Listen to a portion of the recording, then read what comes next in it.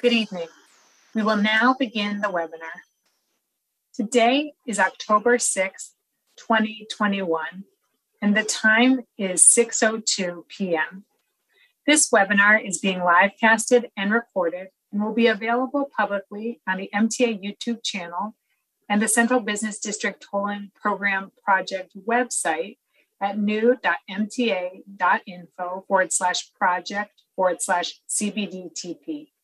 By attending this virtual webinar, you are consenting to be recorded. Today's webinar will begin with opening remarks, followed by a presentation on the Central Business District Tolling Program, and then public comments. Only those who signed up to speak in advance will be able to give public comments.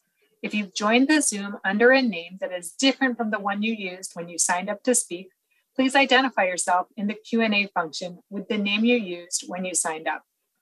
Anyone who joined the Zoom may also use the Q&A function throughout today's webinar to ask questions or provide comments. CART captioning and American Sign Language interpreters are available at today's webinar. We will now start with opening remarks from Dr. Allison Desereno, MTA's Deputy Chief Operating Officer. Thank you. And thank you all for joining us this evening. We're excited to be engaging in public outreach for this historic project, and we thank you for taking the time to learn more and share with us your thoughts and comments. Joining me today are colleagues from New York State Department of Transportation and New York City Department of Transportation, as well as from the Federal Highway Administration, the lead federal agency for the project. We also have several individuals from our respective staffs here with us to listen to what you have to say.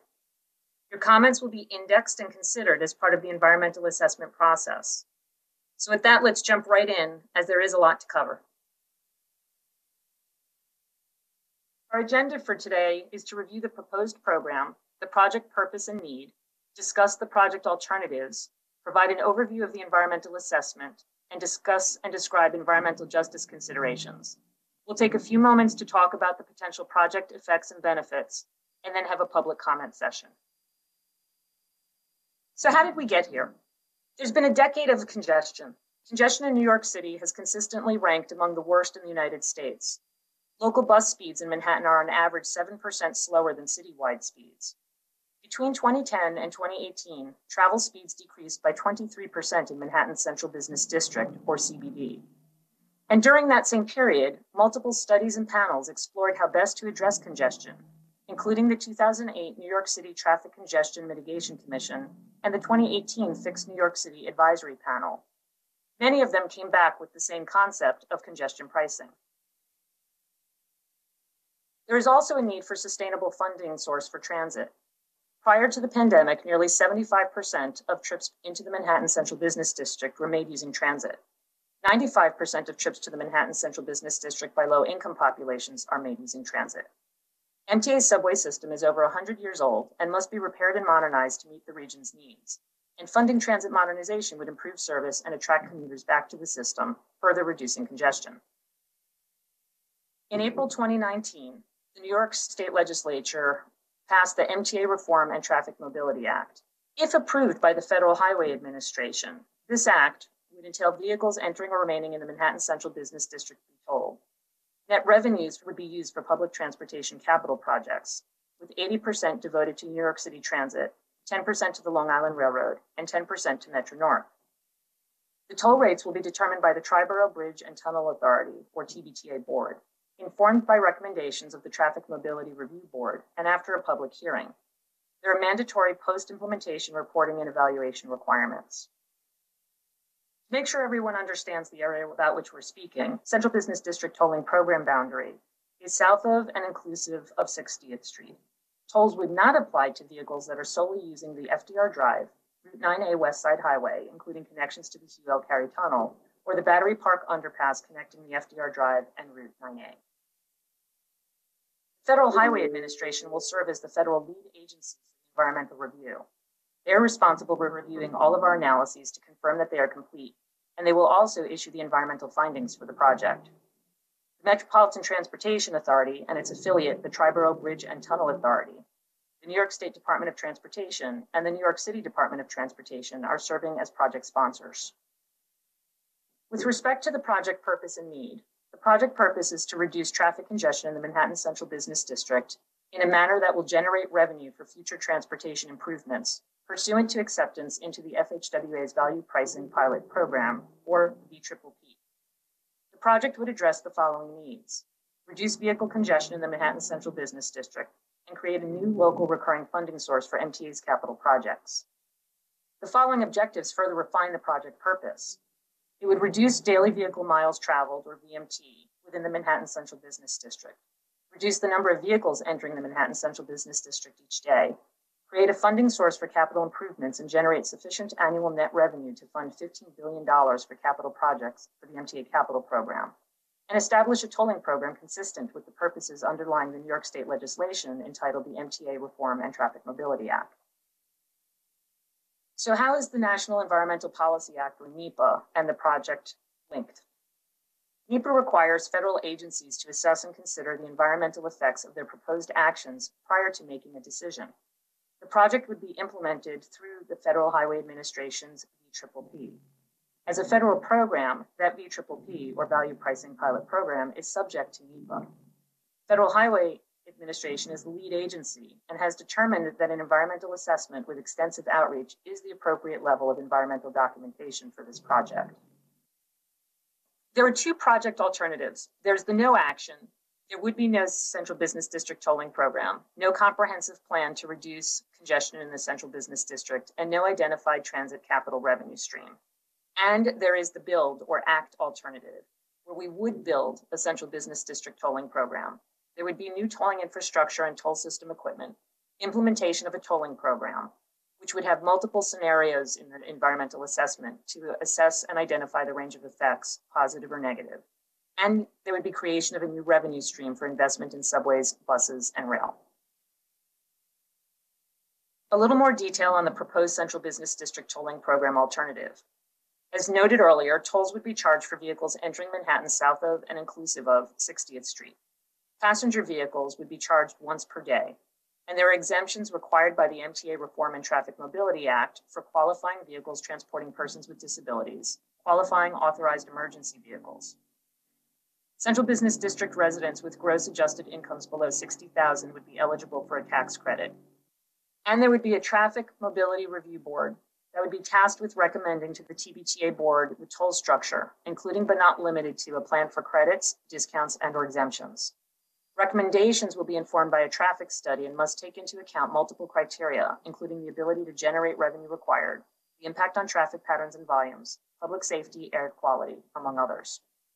With respect to the toll, the environmental assessment is going to assess a range of scenarios and will be informed by robust public outreach. Studying multiple scenarios ensures that we understand the full range of potential environmental effects, including but not limited to congestion reduction, that different toll rates may cause. Toll rates will differ in each scenario depending upon the time of day, how someone pays, and the inclusion and extent of any credits, discounts, and/or exemptions beyond the two mandated by the enabling state legislation. Importantly, all else being equal, the more credits, discounts, and/or exemptions that are given, the higher the toll must be in order to meet the project's purpose, needs, and objectives. The modeling is not complete, and a final determination of the toll rates will not be made in the environmental assessment. Indeed, the toll rates, as noted previously, will ultimately be set by a vote of the TBTA board after the environmental review process and after the Traffic Mobility Review Board makes its recommendations. So importantly, these numbers I am about to share are for informational purposes and subject to change. With that said, to give you at least a sense of the range of potential toll rates, we anticipate that the Easy Pass peak period toll for automobiles will range from roughly $9 on the lower end to $23 on the higher end if many credits, exemptions, and/or discounts are provided. The range of potential toll rates for automobiles using tolls by mail would be higher, roughly $14 to $35 for the peak period, again, depending upon scenario. Off-peak and overnight toll ranges may be lower, and tolls for trucks and other vehicle types would have different ranges. With respect to the study areas, the broad study area for the environmental assessment includes a region of 28 counties throughout New York, New Jersey, and Connecticut. There will also be more refined local study areas, including the Central Business District as defined by the MTA Reform and Traffic Mobility Act, in other words, 60th Street and inclusive and south, with those other areas excluded as we described earlier, and neighborhoods near the central business district boundary where the project could have social, economic, or environmental effects. In terms of the key topics of the environmental assessment, this is not the full list, but we wanted to at least give you some sense of the kinds of things we'll be studying. Among them, as you can see, regional transportation, which is obvious. We'll be looking at highways and local intersections, commuter rail, subways, and buses, parking and pedestrian and bicyclists. We'll also be looking at social and economic considerations and conditions. We'll be looking at the visual resources, air quality, noise, and environmental justice, among others. Environmental justice is an important consideration for the project. Given that over 51% of the population within our study area lives in environmental justice communities, we're going to spend some time walking you through the federal requirements to address environmental justice and some of the tools we'll be using to engage with environmental justice communities. The term environmental justice refers collectively to minority and low-income populations within a project study area. In 1994, President Clinton issued Executive Order 12898, which requires federal agencies to consider the effects of their actions on environmental justice communities. In subsequent years, the U.S. Department of Transportation and the Federal Highway Administration have issued their own orders on environmental justice. Our environmental assessment must comply with all of these orders.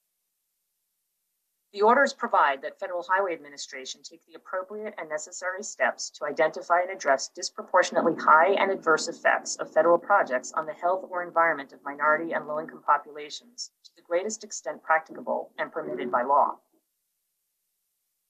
This slide shows the steps we'll be using in developing our environmental justice analysis. It is based on guidance developed by Federal Highway Administration and the U.S. Environmental Protection Agency. As you can see, we begin by identifying minority and low-income or environmental justice populations and environmental justice communities. We engage in outreach with those communities, as you can see by the little picture on the right. We then determine whether the project would result in adverse effects on environmental justice populations or communities. We consider mitigations for those adverse effects of the project, as well as potentially offsetting benefits to the affected environmental justice populations. Again, there's outreach and engagement during that process. If the effects remain adverse after mitigation, we identify disproportionately high and adverse effects. If there are no disproportionately high and adverse effects, the evaluation is complete. If there are disproportionately high and adverse effects, we evaluate further mitigations or alternatives to avoid or reduce those effects. The Federal Highway Administration Environmental Justice Order provides specific definitions for minority and low-income populations. As you can see here, minority is defined by U.S. Department of Transportation and the Federal Highway Administration as a person who identifies as Black, Hispanic or Latino, Asian or Asian American, American Indian, Alaskan Native, Native Hawaiian or Pacific Islander, or individuals identified as some other race by the U.S. Census. Low income is defined by United States Department of Transportation and Federal Highway Administration as a person whose household income is at or below the U.S. Department of Health and Human Services poverty guidelines. For a family of four, the 2018 U.S. Census Bureau poverty threshold was $25,750 for the study area. Based on the definitions in the previous slide, we have identified the environmental justice populations in our 28-county study area. As noted earlier, and as you can see in this table, over 51% of our study area population is considered minority, and over 13% is considered low income. This map shows the distribution of environmental justice populations throughout our study area. The map shows large concentrations of environmental justice populations in New York City and the immediately surrounding suburbs. There are also large concentrations of environmental justice populations throughout our study area. Our public outreach will engage with these communities as much as possible.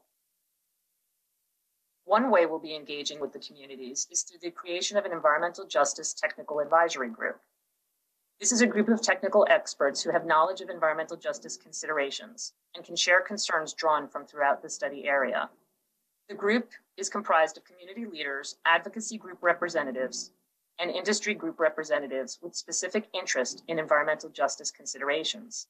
Their purpose will be to identify concerns and mitigation if needed, and help to ensure information is circulated as widely as possible to the larger communities. The technical advisory group will be by invitation only, and we anticipate the first meeting convening in early October of 2021. Potential participants will be contacted in advance. We will also be creating an environmental justice stakeholder working group. This is a group of interested members of the communities throughout the study area who would also like to participate beyond submitting comments or participating in the webinars. This group will be comprised of interested members of the community, and the purpose is to share concerns and request discussion on particular issues as appropriate. To suggest yourself or someone else, you may visit our website, or you may complete a form, or you can contact us by phone at 646-252-7440. We anticipate that the first meeting of this group will be convened in early November of 2021. And again, once we have all the names and contact information, participants will be contacted in advance. We're going to review some of the potential effects of the project. Importantly, these effects are dependent upon scenario. The next slide will highlight some of the potential benefits, but I'll take a few moments to talk through the bullets here. We anticipate that there may be effects where there would be new tolling infrastructure and equipment, that there might be changes in traffic in neighborhoods near the Manhattan Central Business District, and that there might be traffic that diverts around the Manhattan Central Business District to avoid tolls. Again, dependent upon scenario. Near the Queens Midtown Tunnel and the Hugh L. Carey Tunnel, we anticipate some traffic diversions on the highway system that could result in more than a nominal increase in traffic. Preliminary analysis suggests this change in traffic would not occur on local roadways and would not adversely impact air quality or noise in the neighborhoods where the highways are located. However, we will be looking more closely at the neighborhoods adjacent to both sides of these tunnels. Some drivers currently travel through Manhattan, although their destination is elsewhere. For example, you may travel from New Jersey to Brooklyn or the Bronx by going through Manhattan. Preliminary modeling indicates that some of these drivers may change their routes and traffic may increase in certain locations depending upon scenario. We will be looking more closely at the extent of those increases in parts of Staten Island, Brooklyn, Upper Manhattan, and the Bronx, and whether they could result in notable changes in traffic, air quality, or noise. Preliminary analysis also indicates that new transit passengers who may take transit rather than drive will be spread throughout the transit system and will not overcrowd any particular route or line. Based on preliminary analysis, the shift to transit would not notably change access to transit services, or pedestrian circulation near transit stations and hubs. In terms of tolls on low-income and minority populations coming to the Central Business District from throughout the region, a direct effect of the project on residents of the Manhattan Central Business District who are part of an environmental justice population is that they will be charged a toll to drive into the Central Business District. However, the MTA Reform and Traffic Mobility Act provides a tax credit for those individuals whose primary residence is within the Central Business District and whose New York adjusted gross income is less than $60,000 per year. Preliminary analysis has found that fewer than 1% of the Manhattan Central Business District's commuters are low-income individuals who drive, but nonetheless, we are assessing the economic effects of the additional costs for these customers. Tolls on the taxi or for hire vehicle industry, which has a high proportion of workers who identify as minority, as defined by United States Department of Transportation guidance, are also being looked at. Industry data shows that a high percentage of taxi or for hire vehicle drivers identify as belonging to a minority population. Once there is a new toll for entering the Manhattan Central Business District, some passengers may no longer choose to use taxis and for hire vehicles. We will examine the effect of the project on the taxi or for hire vehicle industry and the resultant effect on minority drivers. With respect to potential project benefits, if approved, we anticipate the project would reduce vehicular traffic in and near the Manhattan Central Business District.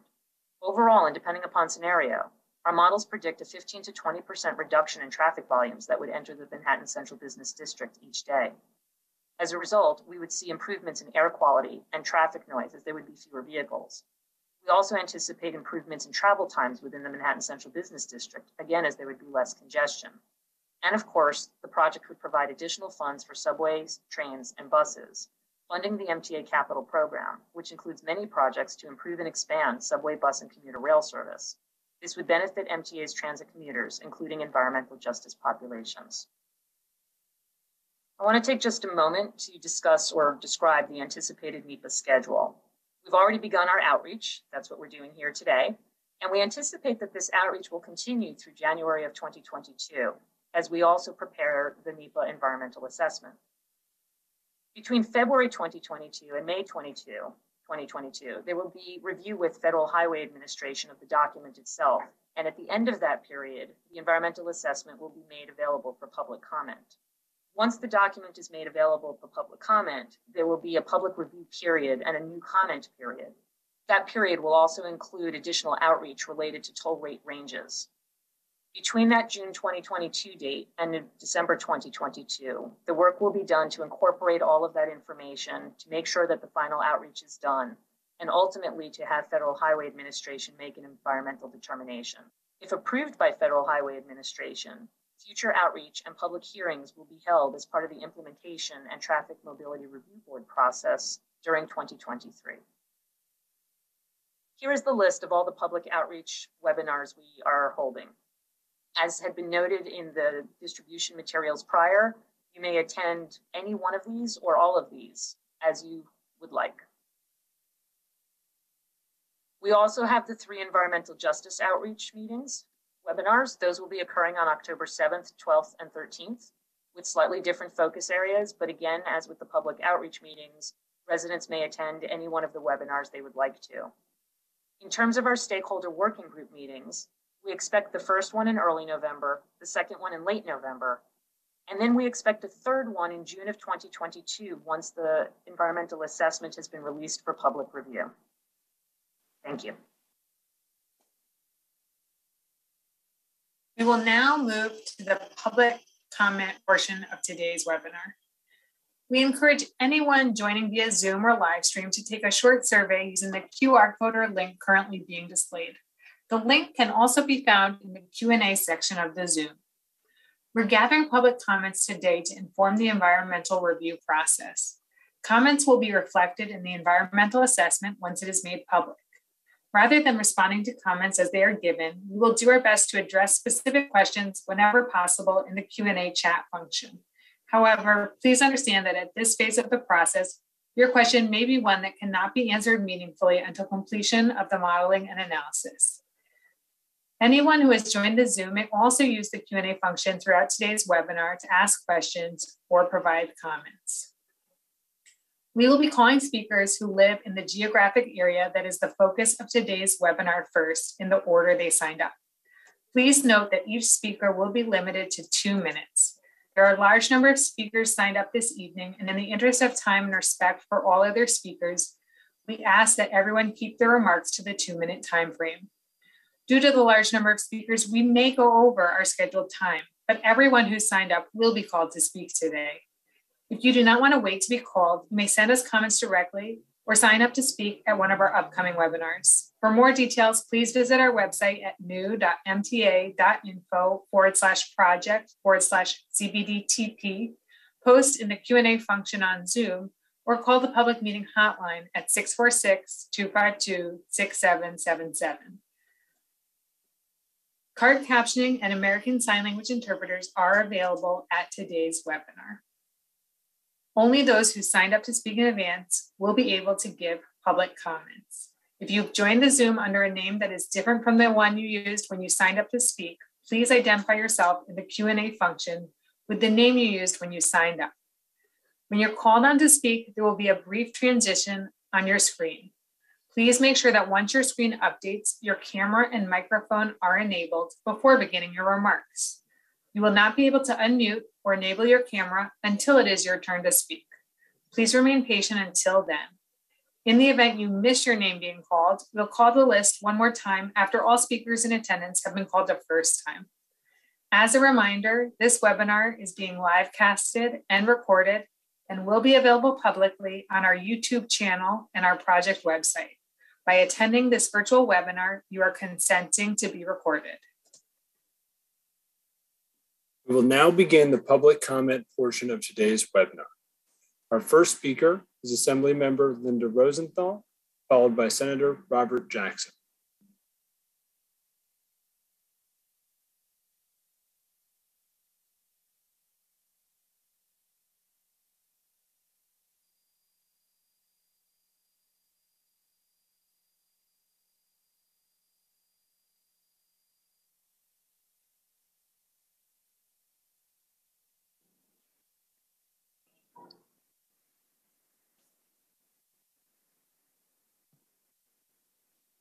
You may begin your remarks.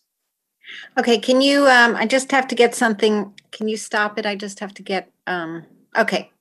Can you restart it? I'm ready now.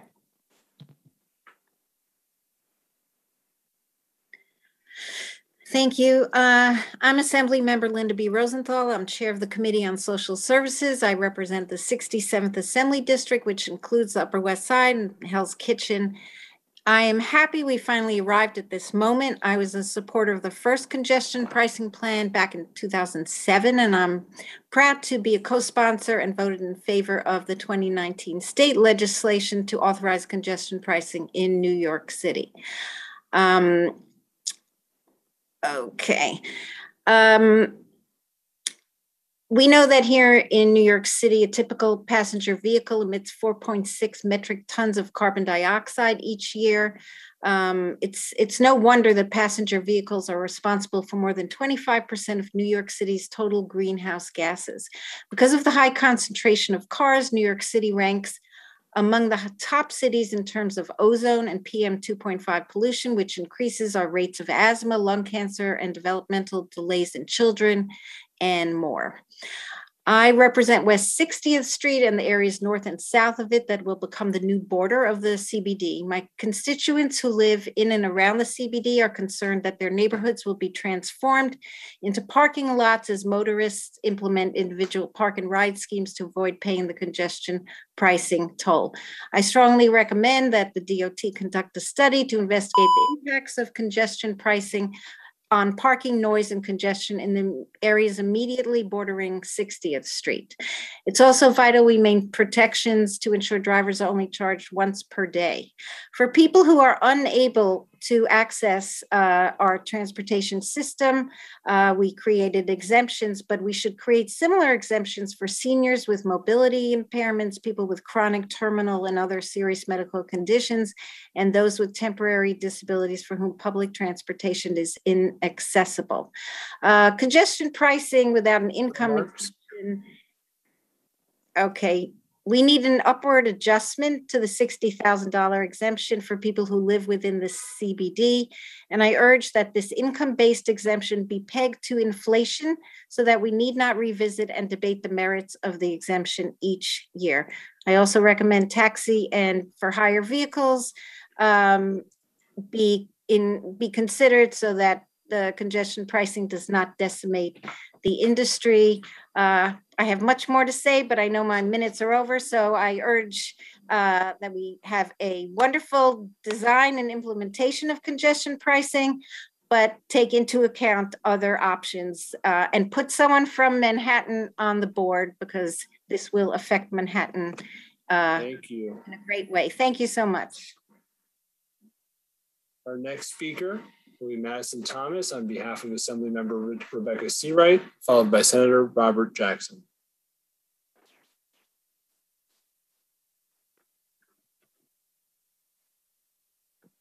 You can begin your remarks. On behalf of our constituents of the Upper East Side, Yorkville, and Roosevelt Island, thank you for the opportunity to submit testimony to raise concerns of my constituency for the implementation of the Central Business District Tolling Program. It is true that we have a dueling traffic and transit crisis, and the congestion pricing plan promises to reduce Manhattan traffic, improve air quality, and boost revenue for our mass transit system.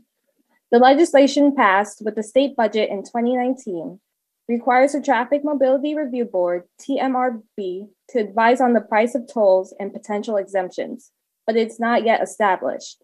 The legislation required at least one representative from Metro North and Long Island Railroad regions, but not a representative from Manhattan, even though congestion pricing will be implemented in our borough.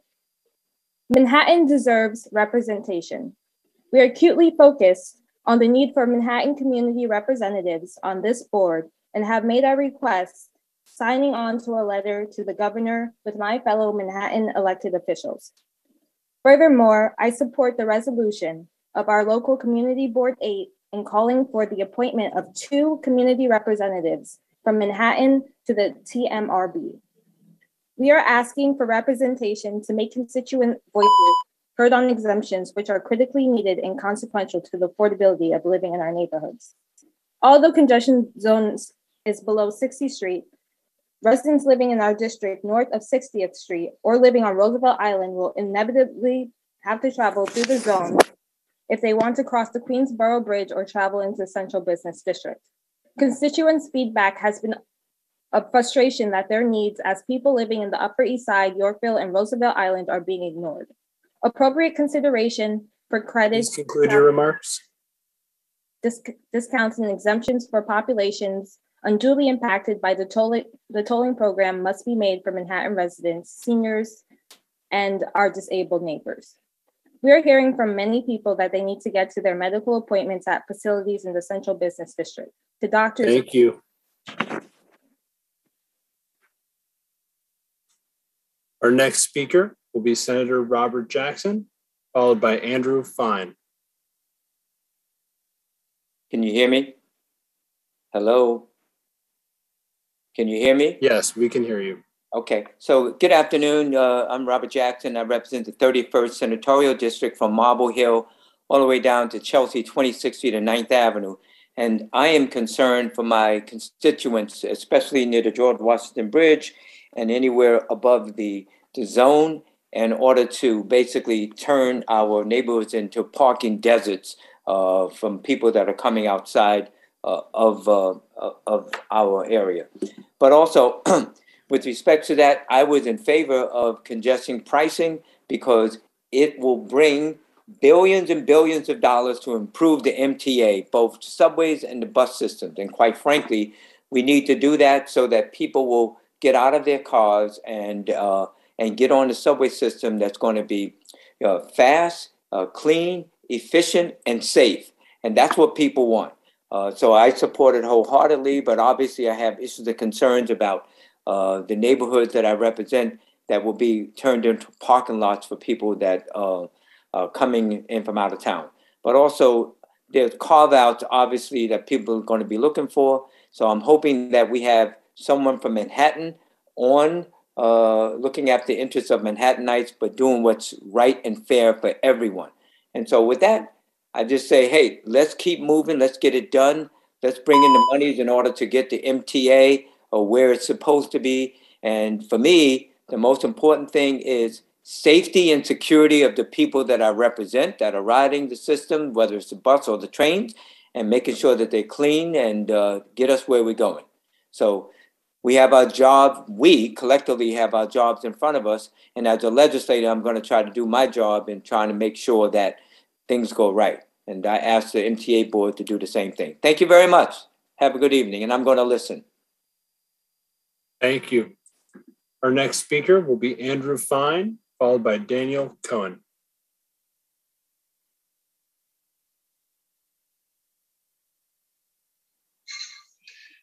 Hi, folks. Thank you for taking the time to listen to me.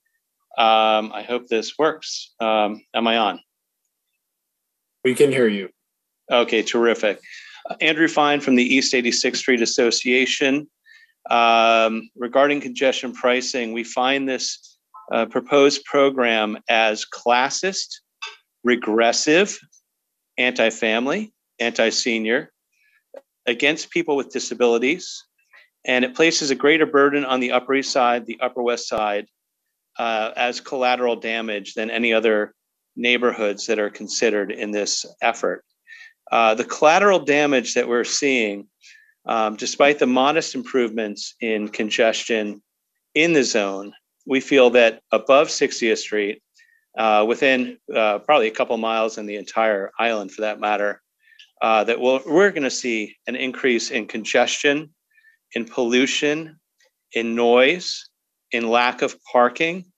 We'll see an escalation of already exorbitant garage rates and additional crowding on mass transit.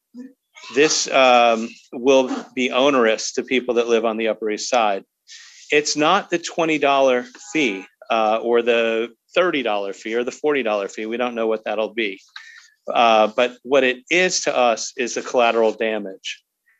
In terms of arguments that I've heard against the, oh my goodness, am I down that far already? Bottom line is that rich people are not going to have a problem with this fee. It's going to unfortunately affect people that are poor and middle class, and it will be disproportionately effective to people that are in that income range. And I thank you for your time, and I'm sorry for the emergency vehicle in the background that distracted me. Thank you. Our next speaker will be Daniel Cohen, followed by Valerie Mason.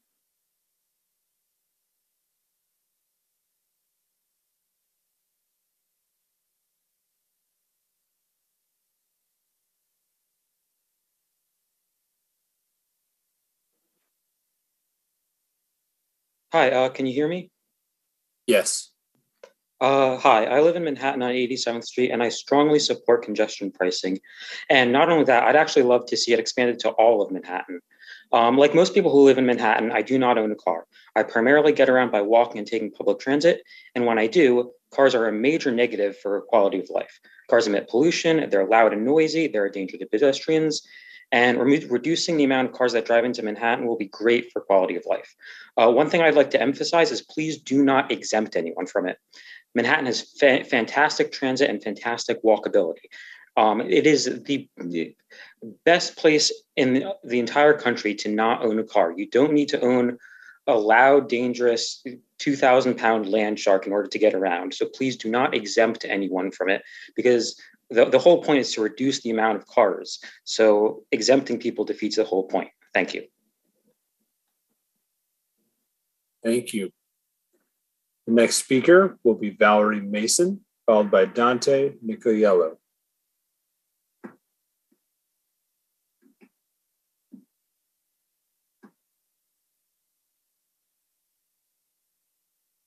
Valerie?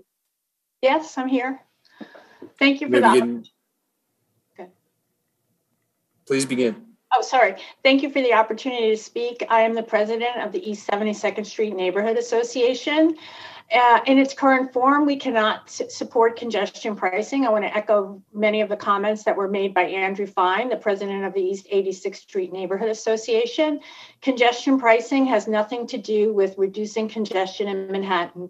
If there were a real effort to reduce congestion, the first thing we would see would be the elimination of parking placards.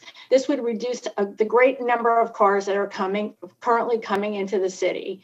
It is an outrage that people who reside on the island of Manhattan have to pay to use their own streets. There's no similar program anywhere in the United States. If you live in a beach community in Nassau or Suffolk County, you have a beach pass to use your beach, and everybody else has to pay. Why is it in Manhattan that people who live in Manhattan would have to pay to use their own streets? It is also incredibly discriminatory for the elderly and disabled, of which there are many of those older people and disabled in our communities. We have some of the best hospitals in the world. They're in this community, and to have to pay extra, that is just an outrage. The last thing I want to mention is we were talking about economic justice. Right now, there's a congestion pricing tax that only affects people who live below 96th Street. And when we come back from the airports or wherever we're going, we are the only New Yorkers who have to pay extra to get back to our homes. It's an absolute outrage. Thank you. Thank you. Our next speaker will be Dante Nicoliello, followed by Charles Gross.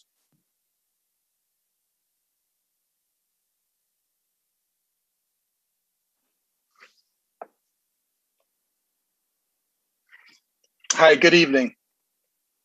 First, we know vehicles in Midtown and Lower Manhattan during the day are met with major congestion delays. So most vehicles are from those who do business in the district or need their vehicles for work. Most workers use public transportation.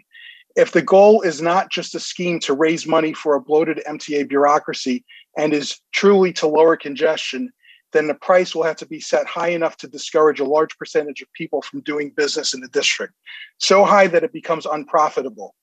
We are probably looking in the range of $75 to $100 per day. The reality is a high percentage of small businesses and workers who use their vehicles will have to be priced out in order for this to work.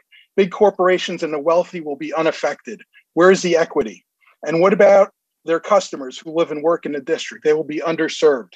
Second, throwing more money at the MTA bureaucracy is rarely given with strings attached. During COVID, Congress gave the MTA $4 billion, and the MTA lowered service the next week on the Long Island Railroad. Video show Chuck Schumer was outraged, but his mistake was not making the funding contingent on service. Shame on him. In a Village Voice article a few years ago, the MTA was caught red-handed, intentionally slowing down trains by installing unnecessary timers, while at the same time asking for more money to address overcrowding. After the scandal was exposed, Andy Byford put in a program to bring train speeds back up, but this has been implemented very slowly, and there are still many areas where trains are slow because of unnecessary timers that have not been removed. Any funding to the MTA should have strings attached, or money will be wasted on vendors and consultants. The MTA doesn't deserve a dime unless they can guarantee needed service levels. Having the MTA run this program is a complete conflict of interest because the organization is a beneficiary of any money from drivers, and there's nothing to prevent them from maximizing revenue, regardless of service improvements. This congestion plan is just a money grab from small businesses and underserved communities outside the district. The congestion is a result of decades of neglect on roads and bridges and the lack of planning. The last Hudson River crossing was more than half a century ago. Any politician or appointee, especially those from outside the district, should be concerned about their re-election prospects if they have not spoken up in opposition. Thank you for your remarks. Our next speaker is Charles Gross, followed by Carl Mahaney. Good evening, Charles Gross, Upper West Side. I would like to know why we, the New York residents, who are the highest tax people in the country and pay among the highest tolls, if not the highest tolls in the country, are being told that our spendthrift government needs yet more money to do what they should have been doing already. Congestion pricing will neither solve congestion, nor will it solve the problems of the MTA. Bridge tolls in Manhattan, New York doubled over a 10-year period. We didn't get improved subways, and we certainly did not end congestion. If you want to end congestion, you have to improve mass transit. To do that, we have to stop spending, as the New York Times has noted, 5 times what every other city in the world, France, Paris, LA, spends on laying tracks. We have to stand up to the corporations. We have to stand up to the unions. Our politicians have to use the money we are already sending them. New York City is the cash cow of the state. It's not that the money doesn't exist, it's that the will of our politicians do not exist. So how do we improve the subway? How about this? Let's make the mayor and the city council and all our city leaders and our state leaders ride the subway 5 times a week and give up their cars that we provide for them and their parking privileges 1 week a month. I guarantee that that will improve the subways. If you want to stop congestion, stop taking parking spaces away. They're needed. Stop taking streets away for cafes right next to parks. If you want to encourage carpooling, set up an app similar to what we have for, say, YouTube. Give bridge discounts if you have 3 or more people in the car. People will give up their cars or carpool with others, not when you make it harder to use them, but when you make it easier not to. Thank you. Thank you. Our next speaker will be Carl Mahaney, followed by Megan Martin.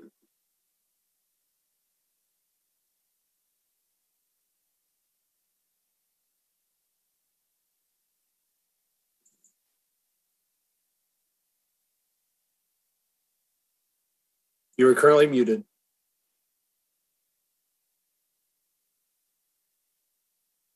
Sorry. I live in Manhattan on the west side above 60th Street, and I strongly support congestion pricing, and here's why. Cars kill cities. They kill people through traffic violence and chronic health conditions caused by air pollution and noise. They kill relationships, including those never formed for lack of social space to mingle. They kill the freedom and development of children who from the earliest age until they're almost adults must be protected from a constant lurking threat the moment they leave their building. They kill the ability of our aging neighbors to participate in society, turning a simple walk to the store into a dangerous and intimidating act, resulting in fewer walks, fewer social interactions, and greater isolation. These are the social costs of driving. They're not always easy to measure and are too often not even considered. But remember them when drivers request exemptions. Remember the kids living across the street from each other who never even have the chance to meet because of stored and speeding cars keeping them apart. Remember the grandmother living alone, choosing not to leave her home because the last time she tried, she was bullied by an impatient driver using her neighborhood as a shortcut to their own. Remember the adult with chronic asthma, unable to fully participate in the activities they choose thanks to a lifetime inhaling particulates from automobiles. Remember the loved ones lost to the simple act of crossing the street, leaving families grieving. Congestion pricing alone won't solve these problems, but it's an essential tool toward more livable and humane streets. History is clear on cars and cities. They are simply not compatible. We New Yorkers live this reality every day. Please implement congestion pricing quickly and with no new exemptions. Thank you. Thank you. Our next speaker will be Megan Martin, followed by Seth Hughes.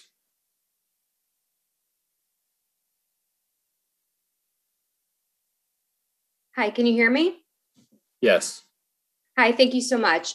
So I'm not a lobbyist. I am a parent of 2 small children. I am also an anesthesiologist. I'm a physician that works in Manhattan. And so I'm going to speak to those 2 principles. I live on the Upper West Side. And so when we speak about public health and public safety, this cannot be any more against those 2 principles. Number 1, you will not have an increase in ridership on your subways because congestion pricing will not fix the problems that we currently have in our subway system with our safety issues. People are not riding the subways because you do not want to be assaulted on the subways. The subways have emotionally disturbed individuals that are not being addressed by our current policies.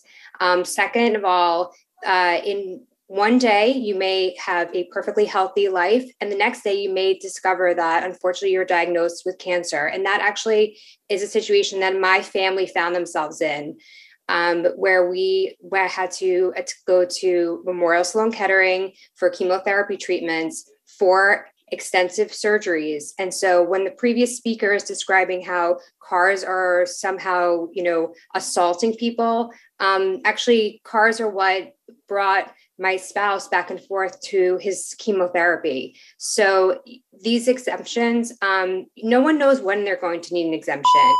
And the fact of the matter is that it goes against all sort of rationale to say that people do not need to use a car, need to use a vehicle. We use vehicles all the time to have to transport our family for a variety of reasons, and to discriminate against taxpayers who already pay the highest taxes in the entire country to use our own streets, our own facilities, is highly discriminatory. And what you will do is drive out families and taxpayers out of New York City, and you will have no one left. Thank you.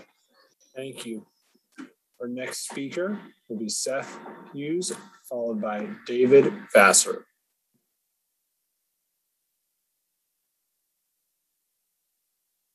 Thank you for giving the public an opportunity to voice our opinions. I live on the Upper East Side of Manhattan. Cars take up too much space and are dangerous for pedestrians and cyclists, and also cause air pollution.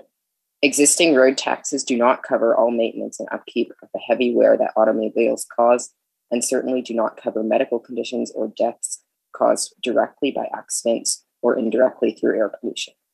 Cars are a burden on limited city space, air quality, and climate change, and congestion pricing will help alleviate the streets of downtown Manhattan, as well as provide funding for mass transit.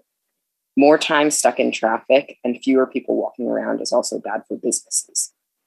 Lower income areas will benefit from more reliable mass transit, as 95% of trips into the central business district are already taken on mass transit. We saw with the 14th Street busway that when car access was restricted, instead of clogging nearby streets, more people took the bus. When London implemented congestion pricing, businesses did not suffer, and it accomplished its goal of reducing trips made by private cars, leading to less congestion and more trips made by public transit and cycling. I want to strongly encourage the MTA to limit the number of exemptions made and to implement congestion pricing as quickly as possible. Thank you. Thank you. Our next speaker will be David Vassar, followed by Anita Goodridge.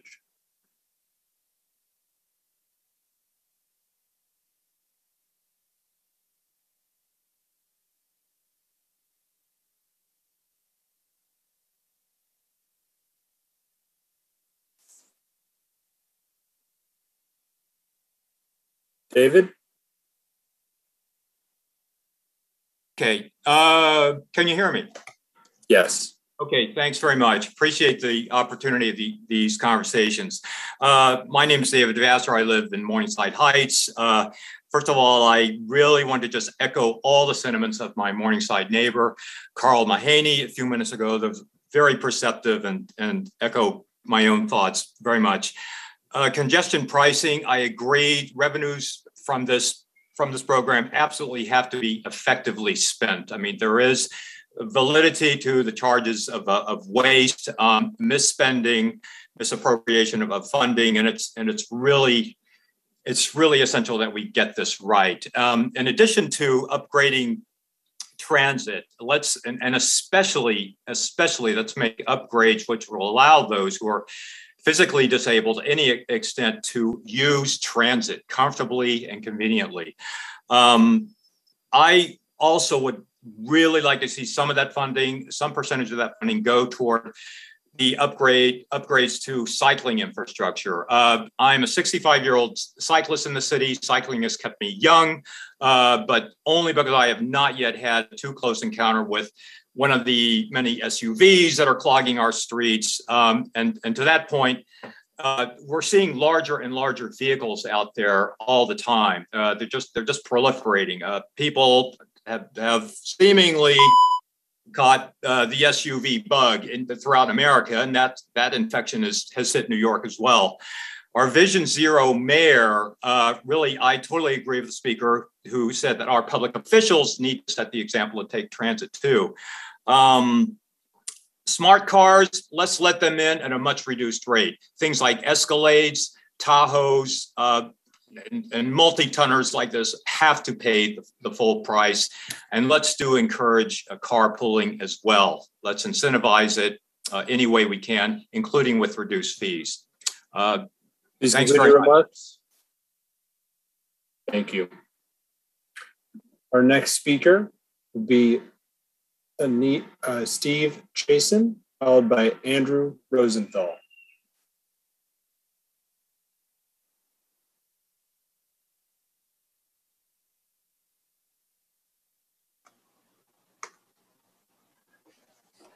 Hi, can you hear me? Yes. Great, thank you. My name is Steve Chase, and I'm a lifelong New Yorker. My children are fifth-generation New Yorkers. My family has lived in New York City continuously for 120 years. I've lived on the Upper West Side for 20 of those years. I am opposed to this congestion pricing plan, but being a lifelong New Yorker cynic, I'm fully confident it's going to go through regardless. My concern is the location of the toll at 60th Street. What this means for those of us on the Upper West Side and Upper East Side is that 79th Street here becomes last exit before toll with a super high toll. What we know is that drivers from out of town are going to pull off the highway into our neighborhood to try and avoid that toll. Anyone who's seen this in other highways knows this to be the case. Thousands of vehicles will take this exit, which cuts directly through Riverside Park, which is crowded with elderly, with cyclists, with joggers, and with young children. We know that deaths on the roads here in the city have gone up exponentially recently. This becomes a very, very dangerous situation for a residential neighborhood that cannot take this volume of cars. We know these people will be crowding the neighborhood, circling for parking that doesn't exist, ruin the quality of life in the neighborhood, and put our residents at risk. The simple solution here is to move the toll a few blocks south on the West Side Highway to 56th or 57th Street. Cars can exit at that point into a highly industrial area. There's a Department of Sanitation depot there. There's a cruise ship pier there. Get the people to the exit the highway in a neighborhood that can take this level of traffic, keep them out of a beautiful residential neighborhood, a 7-way exit in a park, keep our residents safe, and keep our neighborhood beautiful. Thank you very much. Thank you. The next speaker is Andrew Rosenthal, followed by Ryan Finley.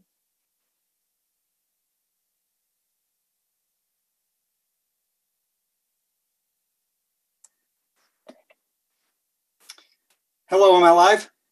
Yes. Okay, my name is Andrew Rosenthal. I also live on the Upper West Side. I'm actually right next to the exit But I do support, unlike the prior caller, I do support congestion pricing. I was born in New York. I think New York is a great city that could be made greater, and congestion price is one part of it. We need to get the congestion pricing in and reduce the number of cars. And if we do nothing else, then get police out of the cars and back onto mass transit. We had callers saying that the subways aren't safe. I think the subways are safe, but they'll be even safer if all of our police and firemen are actually taking them to work every day. So I support no exemptions, okay? Vision Zero combined with congestion pricing does work. So at a minimum, let's try this. This has worked in Oslo and Helsinki. They had lots of pedestrian and cyclist deaths just like we have here in New York City. They implemented congestion pricing and Vision Zero, and they got to the zero goal in 2019. So let's try it. This is not something that we can't undo if it doesn't work or we can't tweak it. But if we don't try it, we won't know how good it's going to be. So please implement it as soon as possible. Thank you. Thank you. The next speaker is Ryan Finlay, followed by Joel Ettinger.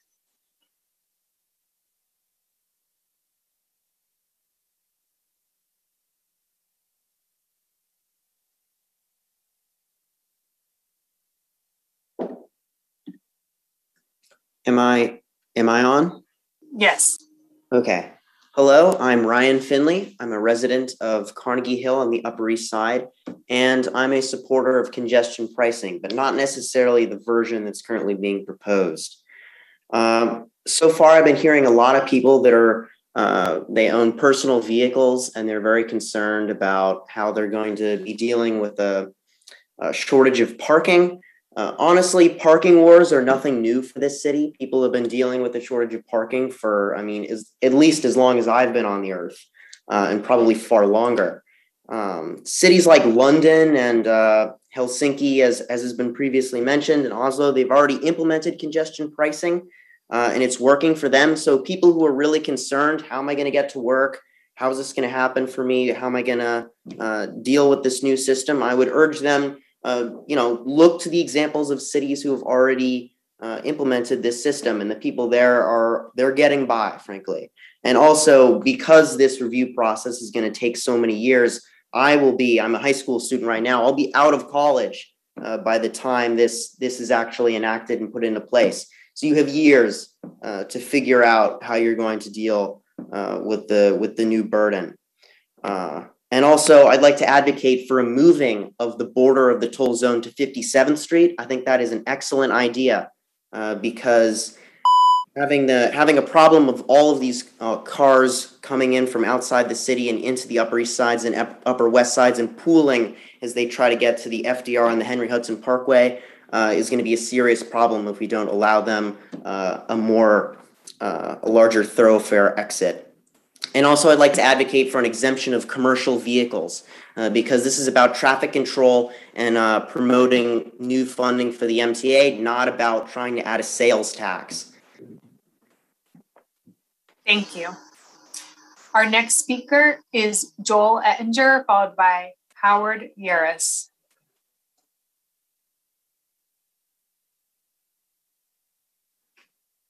Hi, can you hear me? Yes, we can. Hi, my name is Joel Ettinger, and I'm currently an adjunct associate professor at City College, teaching a graduate course on transportation policy. I previously served as the executive director of the New York Metropolitan Transportation Council. I'm a very strong supporter of congestion pricing. However, as a resident of the Upper West Side, I, like many of my neighbors, are concerned about parking in our neighborhoods as congestion pricing is implemented. In October 2019, Manhattan Borough President Brewer's office commissioned an excellent survey of residential parking plans in 7 cities worldwide. The borough president's cover letter noted that, quote, many believe a residential parking permit system would eliminate congestion pricing's negative effects on dearly held street parking, end quote. I am one of those believers. I am frankly sick and tired of seeing drivers from neighboring jurisdictions using our streets every day for free parking. The Borough President survey candidly concluded that the results of residential parking programs have been a mixed bag. Their key to a successful program appears to be setting a high enough price and capping the number of permits issued. As an aside, there would need to be a mechanism set up for subsidies to lower income residents. The key would be to set the right price. The survey concludes with a listing of a number of issues that would need to be thoroughly vetted to decide whether the time is right to implement a residential parking program. The implementation of congestion pricing gives us a once-in-a-lifetime opportunity to see if a residential parking program is right for New York City. Let's finish the project started by the Borough President's office. The clock is ticking. Thank you. Thank you. Our next speaker is Howard Yaris, followed by Lisa Orman.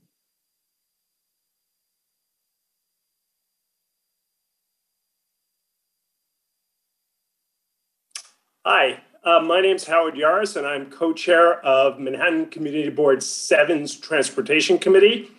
And we, Community Board 7, Manhattan Community Board 7 has adopted a resolution in favor of this. We strongly feel congestion pricing is an essential change that has to be made to our streets. Many people before me have already pointed out how it will enable the MTA to provide absolutely necessary upgrades, how it will make our streets much less congested and much less polluted. But I want to point out something else. When I drive my car downtown, there's no charge. The city doesn't charge me at all. It's totally free. When I take environmentally friendly mass transit, the city charges me $275. Right now, the city has an economic incentive to people to use the least efficient means of transportation. They are providing a dollar incentive, actually a $2.75 incentive to people to use private vehicles as opposed to efficient, safe, and environmentally friendly mass transit. We have to stop this incentive. The incentive is the wrong way. We need to encourage people to use mass transit, to not drive around, driving cars causing harm to our environment and unsafe street conditions and congestion. So we urge you to adopt congestion pricing for Manhattan as soon as possible. Thank you. Thank you. The next speaker is Lisa Orman, followed by Farley Whitfield.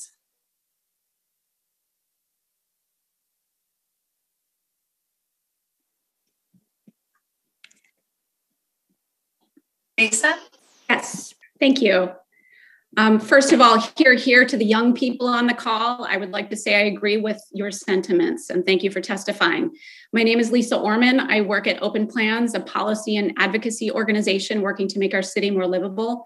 I've worked to make the Upper West Side, my community, a better place for walkers and bikers, and I'm very proud of what we've accomplished. I started this work when my now 18-year-old was born. I couldn't imagine that I would feel comfortable having her bike to school, for instance. And I wanted her to grow up enjoying her community, her streets, her public spaces, and meeting neighbors on the street. Sadly, now when my 16-year-old son tells me that he's biking home from school, I notice my breath get shallow and the sweat beginning to drip. Even with all the work we've done, our streets are still hostile. Like most New Yorkers, we commute with our feet and on the train and occasionally by bike. And let me tell you, when we commute by foot, it's rarely without drama and fear. As New Yorkers, we come to just accept that this is life in the city, but it doesn't need to be. The constant onslaught of noise pollution, so loud that you need to scream to have a conversation, the heart-jumping terror of crossing at certain intersections, 8th graders afraid to walk to school alone, babies even killed on our sidewalks. Think about how cars and trucks limit our worlds. An urban designer named Donald Appleyard studied the connections people make on their streets. It won't surprise many to hear that more cars and trucks there are on the street, the fewer connections people make. Drivers literally steal our ability to connect with people. So when we charge people to drive through our neighborhoods, it will force them to think twice about doing so. We, the walkers and bikers, get charged just by you being on the streets. It's only fair that you should have to pay too. Just because you don't crash doesn't mean you aren't inflicting harm. This is a deeper harm, one that isn't always seen in outward ways, but the damage is there and it's time to fix that. Please implement congestion pricing now with no exemptions and consider extending the zone to 96th Street. Thank you. Our next speaker is Farley Whitfield, followed by Matthias Hess.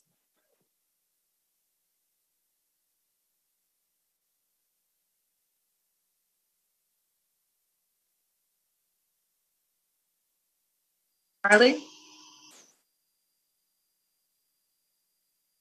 You're muted. Farley, if you can unmute yourself, you can begin your remarks. There it is. It's more confusing than we think. Thank you for giving me the opportunity to speak today. My name is Farley Whitfield. I'm a motorcyclist and I live in Hamilton Heights. Motorcycles are one of the best options to reduce congestion in cities because we take a fraction of the space that a car does. We emit a fraction of the sound and pollution. In addition, you can park at least 6 to 8 motorcycles in the space of one car. Motorcycles are highly efficient. We're getting an average of 40 miles per gallon, adding less air pollution compared to cars. As in other cities like London that have introduced congestion pricing, motorcycles have been exempt from paying any fee because they understand that motorcycles are part of the solution to traffic congestion. I'm a stagehand and my work often requires me to travel south of 60th Street at all hours of the day, often at times when the subway is not an option because of infrequent service, like at 4 a.m. when I have to be on set. I urge that motorcycles be exempt from any congestion pricing plans that go into effect in New York City. So please keep motorcycles part of the solution to congestion, and thank you for your time.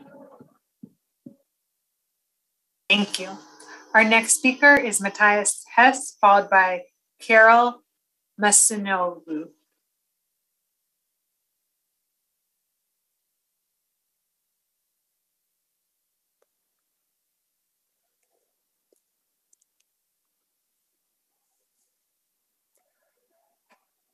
Matthias, you may begin your remarks. Hello.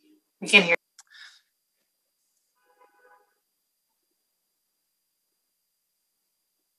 Matthias? Hello, can you hear me? Yes, we can. Yep. Hi, my name is Matthias Hess. I live in Harlem, and I can't wait for congestion pricing.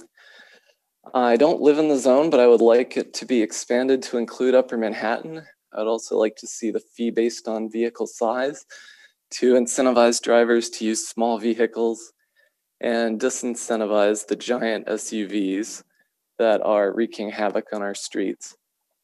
Still, I hope that congestion pricing will reduce driving through my neighborhood because I'm choking on fumes and going deaf from the car horns and the ambulances and fire trucks that are stuck in traffic. Congestion pricing will save lives. My main concern is that exceptions will chip away at the program, so I'd ask that you not exempt anyone from congestion pricing. I know everyone wants an exemption, but every person driving creates just as much traffic and congestion as every other person driving. For congestion pricing to work, we need everyone to pay or refrain from driving. Thank you very much. Thank you. Our next speaker is Carol Maisonneuve, followed by Eric Marzal.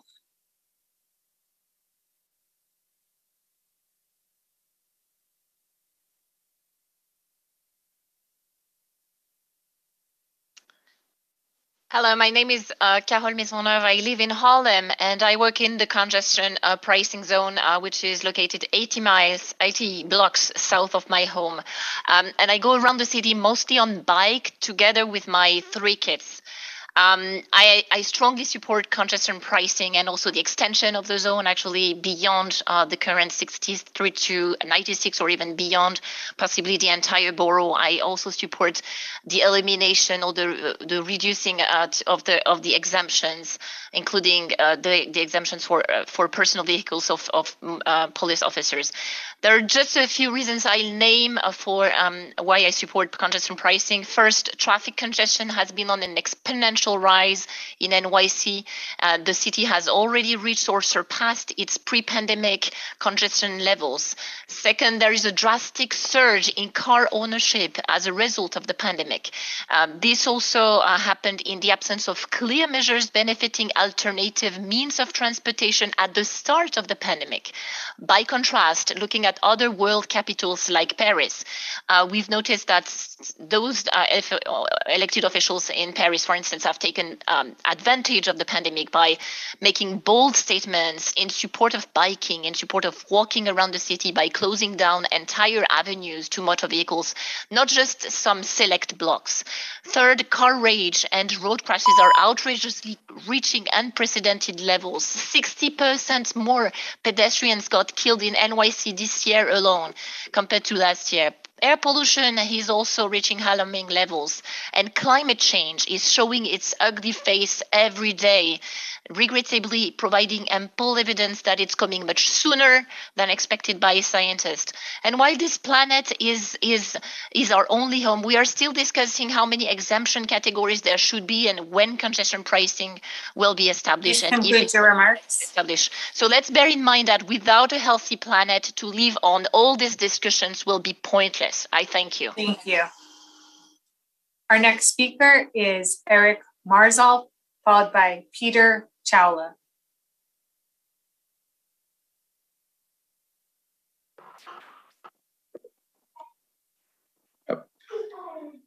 Can you hear me? Yes, we can. Thank you.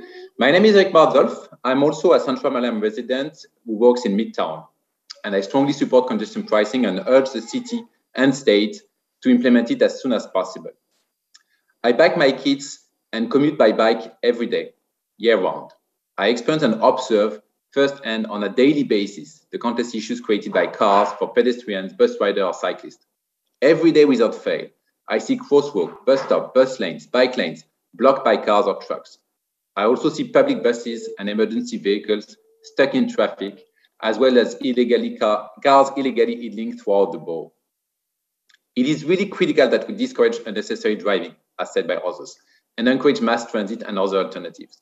We need to do so because we're in a climate crisis, but also because, as explained beautifully by previous speakers, it will make the city quieter, safer, and make it easier for emergency vehicles to move.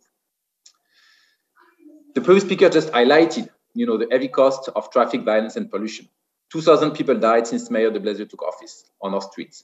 Air pollution kills as many as 3,000 people per year, according to our health department. So congestion pricing is the one tool we have to raise the cost of driving while generating revenues to fund alternatives. This is why I strongly support congestion pricing without additional exemptions. If there are too many new carve-outs, congestion pricing will fail. Every driver needs to pay for their fair share of their driving. Those who really need to drive will also benefit from reduced congestion. Thank you. Thank you. Our next speaker is Peter Chawla, followed by Evelyn David.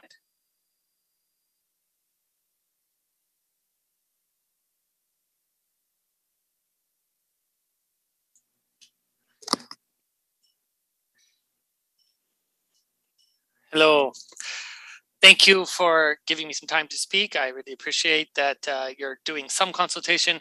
I want to start off by just talking about some of the major impacts that cars have on our lives in the city. Like most of Manhattan residents, I live in the Upper East Side in Yorkville.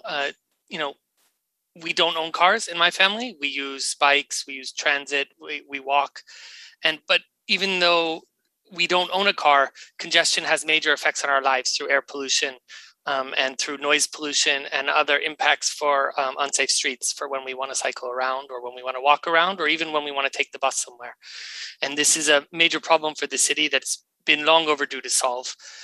So congestion pricing needs to be implemented as quickly as possible. We've waited years already for the legislature to first pass legislation. And then now, again, many years for the action to be taken on the legislation. And I hope action will be taken as quickly as possible. There should be zero exemptions. And I would strongly support the others on the call who have called for the congestion zone to be extended far north of 60th Street with no exemptions at all. I also want to mention that I lived for 10 years in London before I moved to New York City. I was there when congestion pricing was implemented. It was a wonderful improvement on the city. It funded great improvements to transit. It reduced traffic, it reduced pollution, and it made the city much safer for all of its residents. And I also want to support the call for working on a residential parking permit program. That would be an essential way to also discourage driving in the city and discourage car ownership, because we need to we need to encourage people to not own cars and to not use cars to deal with climate change and local air pollution problems. Thank you for your time. Thank you. Our next speaker is Evelyn David, followed by Dave Josephson. Yes. Hi. Good evening. This is Evelyn David. I hope you can hear me. Yes? We can hear you, yeah. Okay, great. Okay, so the funny thing, the last person is talking about London. The residents, this is a little secret and hardly discussed. Residents in London living in the zone get a 90% discount. Okay, that's where I'm starting. Having said that, I am against the plan because it's a regressive tax and because it actually does not solve the problem. What does solve the problem is building municipal parking lots near the subway hubs in the outer boroughs, thereby vastly increasing subway ridership and decreasing traffic by 50% at least or more, because nobody really wants to drive in here. They just do it because it's they can't get to work on time. So anyway, having said all of this and knowing that you're going to do it anyway, that's going to happen. Having said that, I'm a longtime resident living and parking in this area. The problem with the 60th Street line is that it cuts off 20 parking spots on the east side of Park Avenue, as drivers can't make the right turn from Lexington Avenue onto 60th Street to park on Park Avenue without entering the zone. If you put the line, so we're begging you to please put it at least below 60th Street. The other problem is that the main water, sewage, telephone, electrical, and gas lines for the entire area are all located on 60 and 61st Street, and there's constant construction and closures. To cut traffic flooding to the Upper East Side parking garages from the bridge at 6 a.m., put the line below 59, 58, 57 to allow some drivers to go across 59th Street to the West Side garages and return in the PM in the afternoon on 58, 57th Street, actually, 58, 59, or 57 to the upper or lower levels. Exemptions. I know everybody's talking about don't do exemptions, but adding teachers who have to come in from Connecticut, New Jersey. Pardon me? Please conclude your remarks. Yes, add teachers to the list as we travel great distances from New Jersey, Connecticut, upstate, and other boroughs, and it's impossible to get transportation to get us there on time. Thank you very much. Our next speaker is Sarah Lynn, followed by Chloe Roldan. Hi, can you hear me? Yes, we. Great. I want to start my remarks by stating clearly and unconditionally, when looking at places where congestion pricing has been implemented, there is zero evidence of drivers parking just short of the toll zone before crossing into the zone on foot or by another mode of transportation. As a member of Community Board 7 on the Upper West Side, I've been part of conversations about congestion pricing and its impact on our district for years now. The idea that we will become a giant parking lot for people coming from New Jersey or Westchester has been raised countless times, and it's repeated by some of our elected officials as if it's a fact. But it is not a fact. As noted before, there is zero evidence of this happening in other places that have implemented congestion pricing. The fact is, the Upper West Side is already a giant parking lot, one where drivers circle endlessly to try to find a spot. Imagine a driver from New Jersey coming here thinking they're just going to park and hop on the train, and then fruitlessly searching and searching and searching for a parking spot. If they do it once, they'll likely never do it again. At that point, drivers will either just pay the congestion fee to park close to wherever they're going, or better, the behavioral incentive will work and they'll take public transit. Ultimately, in fact, the impact on the Upper West Side is likely to be the opposite. Fewer people driving into the congestion zone means fewer people driving through our neighborhoods. The money raised will pay for improvements to our public transportation, which will benefit the 72% of Upper West Siders who don't even own a car. Many of us travel by train or bus or bike into the congestion zone regularly, and being able to move around in a city that isn't clogged by cars, causing crashes and injuries and deaths and exhaust and illness and noise, will be so much better for all of us. I ask you to implement congestion pricing now with no exemptions. We can't wait any longer. Thank you. Thank you. Our next speaker will be Craig Lader, followed by Matthew DeGillis.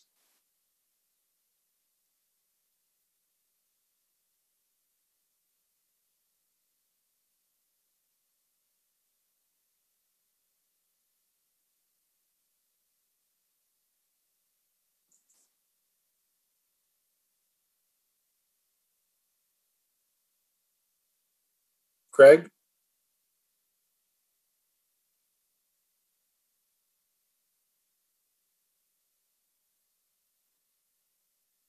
Our next speaker will be Matthew DeGillis, followed by Chris Giordano.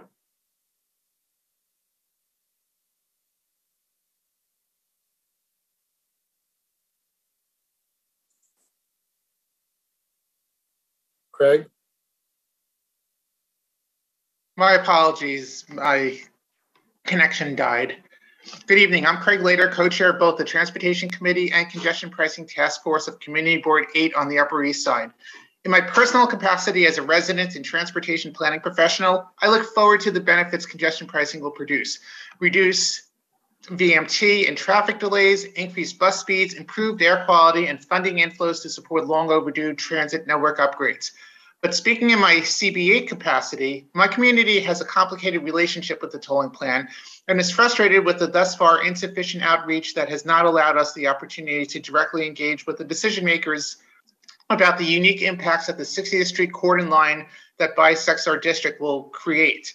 We urge you to follow through on our committee's resolutions, in which we have called for 2 Manhattan members to be appointed to the Traffic Mobility Review Board, 1 representing communities north of 60th Street, 1 for those south of 60th Street. We have called for the elimination of the congestion fee for New York City yellow taxis below 96th Street, which unfairly targets our district, and in particular seniors and persons with disabilities that are physically unable to use subways and buses, even for trips entirely within our district. It is critical that any issues be identified and solved by day 1 of tolling so our district's concerns can be sufficiently addressed. Thus, the transportation planner in me wants to also see the following actions during the planning stages. 1, implementation of increased bus and subway service as soon as possible to encourage transit use and mitigate potential overcrowding from those who switch modes once tolling starts. 2, a plan to prevent Queensboro Bridge vehicles from inundating the streets just north of the bridge, such as if inbound traffic gravitates towards the upper level exits outside the toll zone at 61st and 62nd Streets, rather than exiting via the lower level at 60th Street in the toll zone. And 3, a collaborative process to develop appropriate parking policies along blocks just north of the boundary to discourage drivers from parking just short of the toll zone if they are headed towards destinations just south of 60th Street, even if such behaviors haven't occurred in other cities. Thank you very much for providing the opportunity to comment. Thank you. Our next speaker is Matthew DeGillis, followed by Chris Giordano. Hi there, can you hear me? Yes. All right, my name is Matt DeGullis. I live in Morningside Heights, and I'm testifying strongly in favor of congestion pricing with 0 exemptions. Is there an exemption for people going to the doctor on the bus? No, there isn't. And there should not be any special exemptions for drivers, some of the wealthiest people in New York City as shown by data. We have to remember that for every car valve, we have to charge everyone else more, as this is mandated to raise $15 billion for the MTA. People keep bringing up equity in their comments against congestion pricing. To that I ask, where is the equity in the South Bronx having some of the highest asthma rates in the country due to cars and trucks driving through? Where is the equity in East Harlem being 30 degrees warmer than the Upper West Side on summer days due to car fumes and congestion? Where is the equity in a 3-month-old dying on the sidewalk in Brooklyn after being run over by a car? Congestion pricing will remove honking, polluting, pedestrian killing vehicles from the streets of New York by eliminating unnecessary trips and encouraging the use of public transit.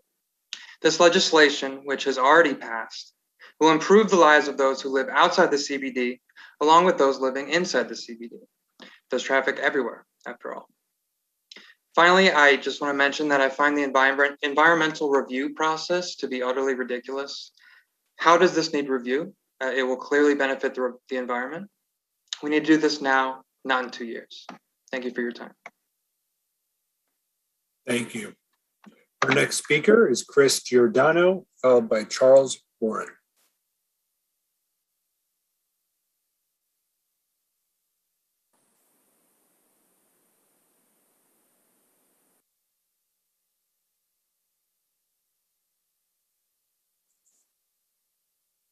Chris?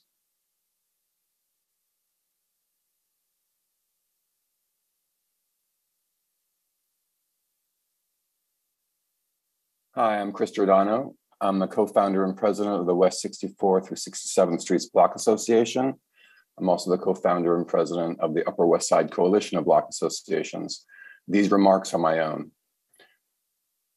I believe congestion pricing is necessary.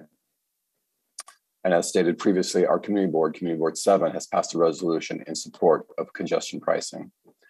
I believe we need to invest in our public transportation system. We need to incentivize use of the MTA. We need to disincentivize single-family cars in these most congested parts of our city. I agree with those who believe we need to expand the congestion pricing zone beyond the current plan. And I believe that there needs to be a Manhattan, that there need to be Manhattan community reps on this board. Thank you so much. Thank you. Our next speaker is Charles Warren, followed by Hindi Schachter.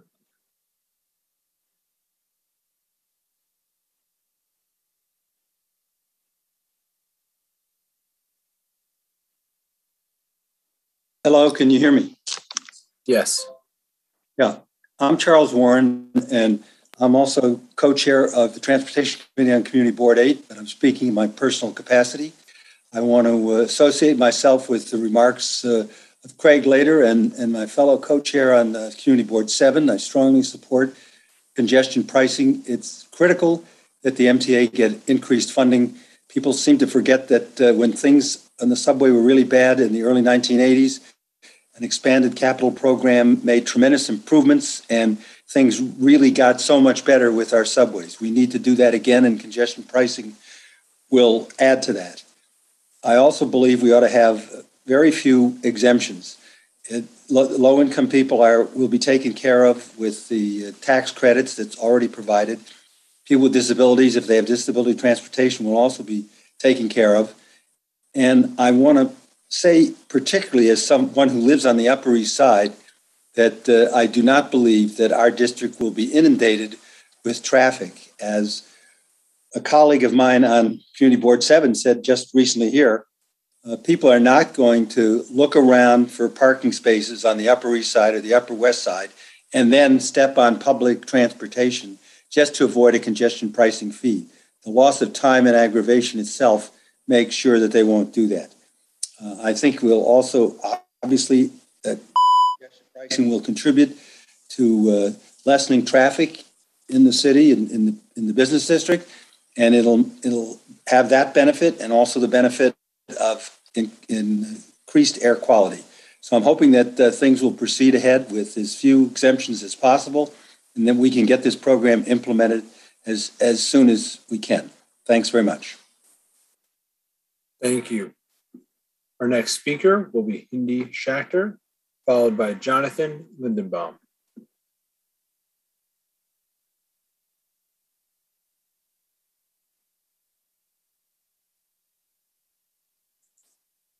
Hindi? Yes, I'm here, but I see I'm visible. Great. I'm Hindi Schachter. I'm a lifelong New York City resident, a pedestrian, a cyclist, a driver. I'm also on the steering committee of Families for Safe Streets, which means that I lost a family member through a crash. I have been advocating street redesign as a way to promote street safety. But street redesign in Manhattan can never take place until we have rational allocation of travel mode choices. Congestion pricing is the first step on the ladder to get a city where people feel safe to walk, to ride bikes, and even to drive motorcycles and small cars.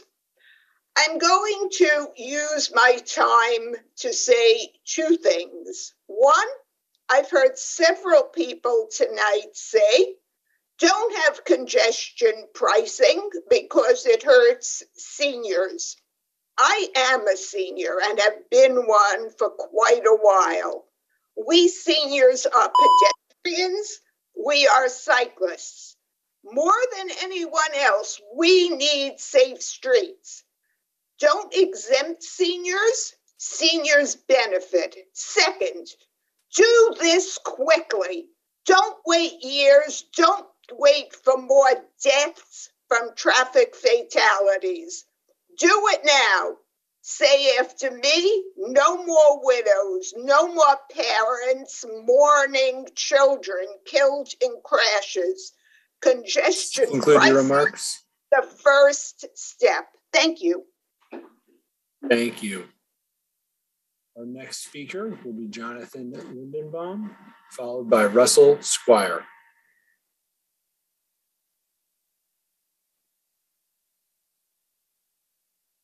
Hello, can you hear me? Yes. All right. Thank you all for being here. I'd just like to briefly address the arguments against toll pricing that we've heard tonight for the benefit of the board and for all undecided New Yorkers who happen to be watching. And also a shout out to motorcyclists for being really organized around this. Honestly, you guys deserve a carve out just for that. It's really impressive. Anyway, I noticed a lot of previous speakers talked about how we're taxed enough, but the simple fact is that the vast majority of taxpayers, to be specific, 96% of all workers in the city will not be paying this toll. That's how few people drive into the congestion area for a commute. So to pay congestion pricing as this like giant family destroying tide that's going to sweep the city is a little bit silly.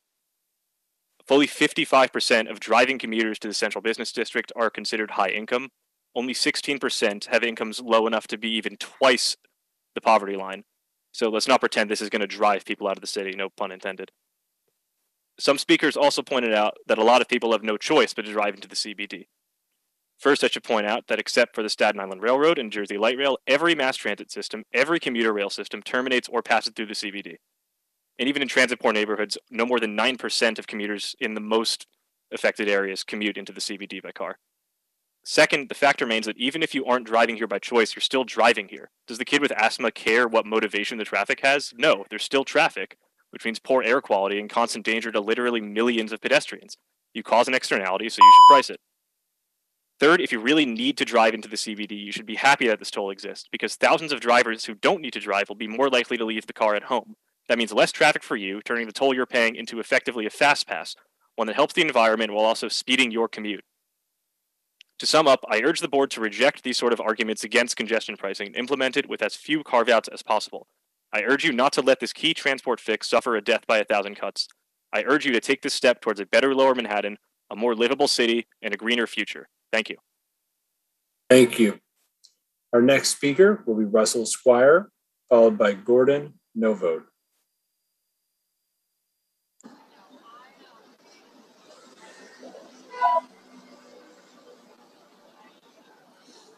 Hi, I'm Russell Squire. I'm the chair of Community Board 8 Manhattan. First, I just want to say it's been great to hear from so many of my fellow board members and residents of our community district, which covers the Upper East Side and Roosevelt Island. I'm submitting this comment on behalf of Community Board 8, which encompasses both sides of the border of the congestion pricing zone, which is why I spoke at the previous meeting focusing on Manhattan below 60th Street. Most of Manhattan Community District 8 is above 60th Street, which is why I'm speaking again tonight. I strongly urge that the Traffic Mobility Review Board include and be required to include 2 members from Manhattan, one from below 60th Street and one from above 60th Street. I want to thank Assemblymember Rosenthal and Senator Jackson for speaking on behalf of Manhattan representation on the review board. I want particularly to thank the representative of Assemblymember Seawright, who mentioned the board resolution on this. Currently, there are requirements that representatives of MTA regions outside of New York City be represented on the Traffic Mobility Review Board. However, the biggest impacts of congestion pricing will be felt in Manhattan. The MTA has rightly recognized that because they have noted that the impact is going to be different within the zone compared to outside the zone. And that's why you've rightly held 2 hearings focused on Manhattan, one that was focused on the impact within the zone and one that was focused on the impact outside of the zone. The interest in both of the area of Manhattan should be represented when decisions about the implementation of congestion pricing are made. For these reasons, it is essential that the Traffic Mobility Review Board include and be required to include 2 members from Manhattan, 1 from below 60th Street and 1 from above 60th Street. Thank you very much. Thank you. Our next speaker will be Gordon Novode, followed by Louis Bernier-Hero.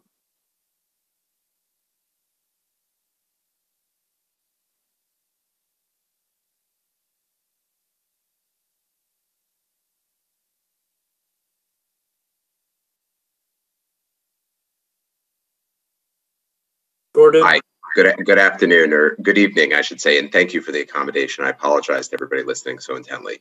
I wanted to rise, one, I'm an Upper East Sider. I live outside the zone, but I live close enough to the zone where I can see from my apartment where the exit is to the FDR on the Upper East Side. And I have major concerns about this from a traffic flow, congestion, pollution standpoint. We may be relieving some congestion south of the border, but respectfully, and I heard the comments that others have made this evening, I happen to think that we'll see, vast sums of cars that ordinarily would exit the FDR at a lower point, exit at 63rd Street. And perhaps people aren't going to drive around the neighborhood looking for a spot, but perhaps people are going to drive to a garage in my neighborhood to park their cars.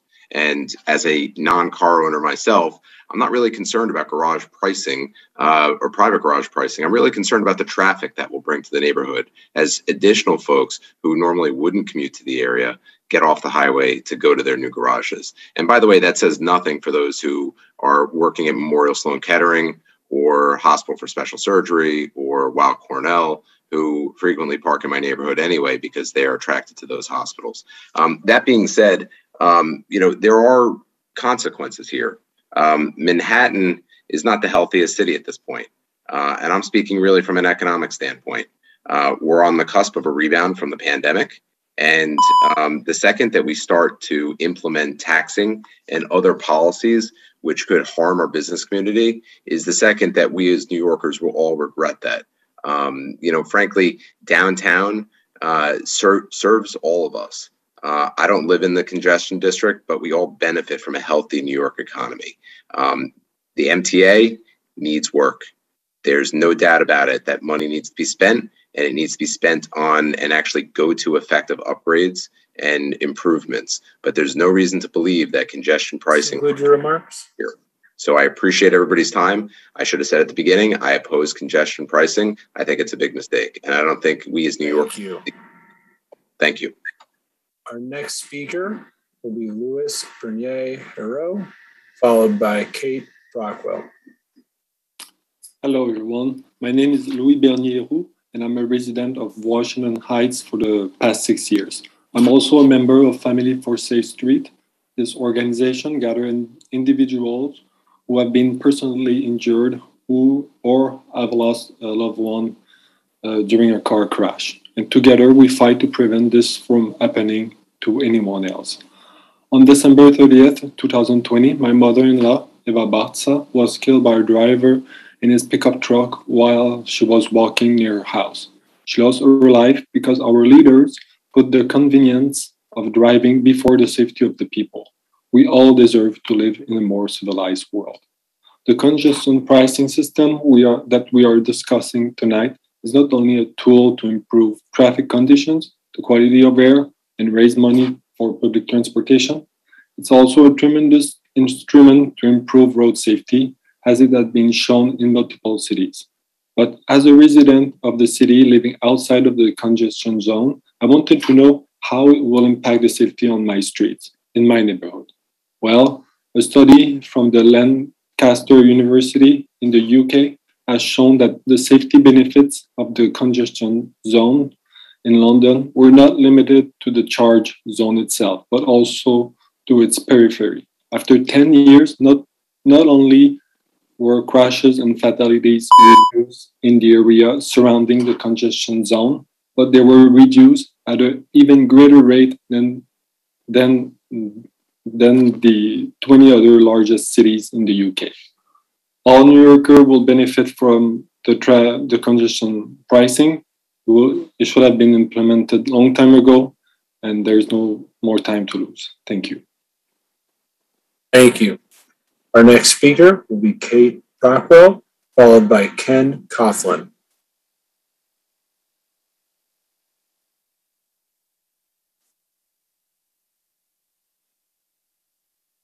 Kate? Yep. Please begin your remarks. My name is Kate Brockwell. I'm a member of Families for Safe Streets, and I live on the Upper West Side. There are many reasons to implement congestion pricing as soon as possible, but I want to focus on safety and the urgency of safer streets. Fewer car trips will mean fewer crashes. Every single day before congestion pricing is implemented is another day when New Yorkers will be injured and killed going to work, to school, for a walk, to visit a friend, or to run an errand. We should find that intolerable.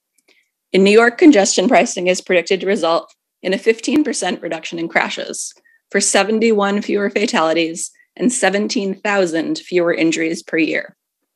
In central London, congestion pricing has led to a 40% reduction in crashes. The MTA has a chance to take transformative action here. We can't afford a 2-year process or more exceptions. Every New Yorker is at times a pedestrian.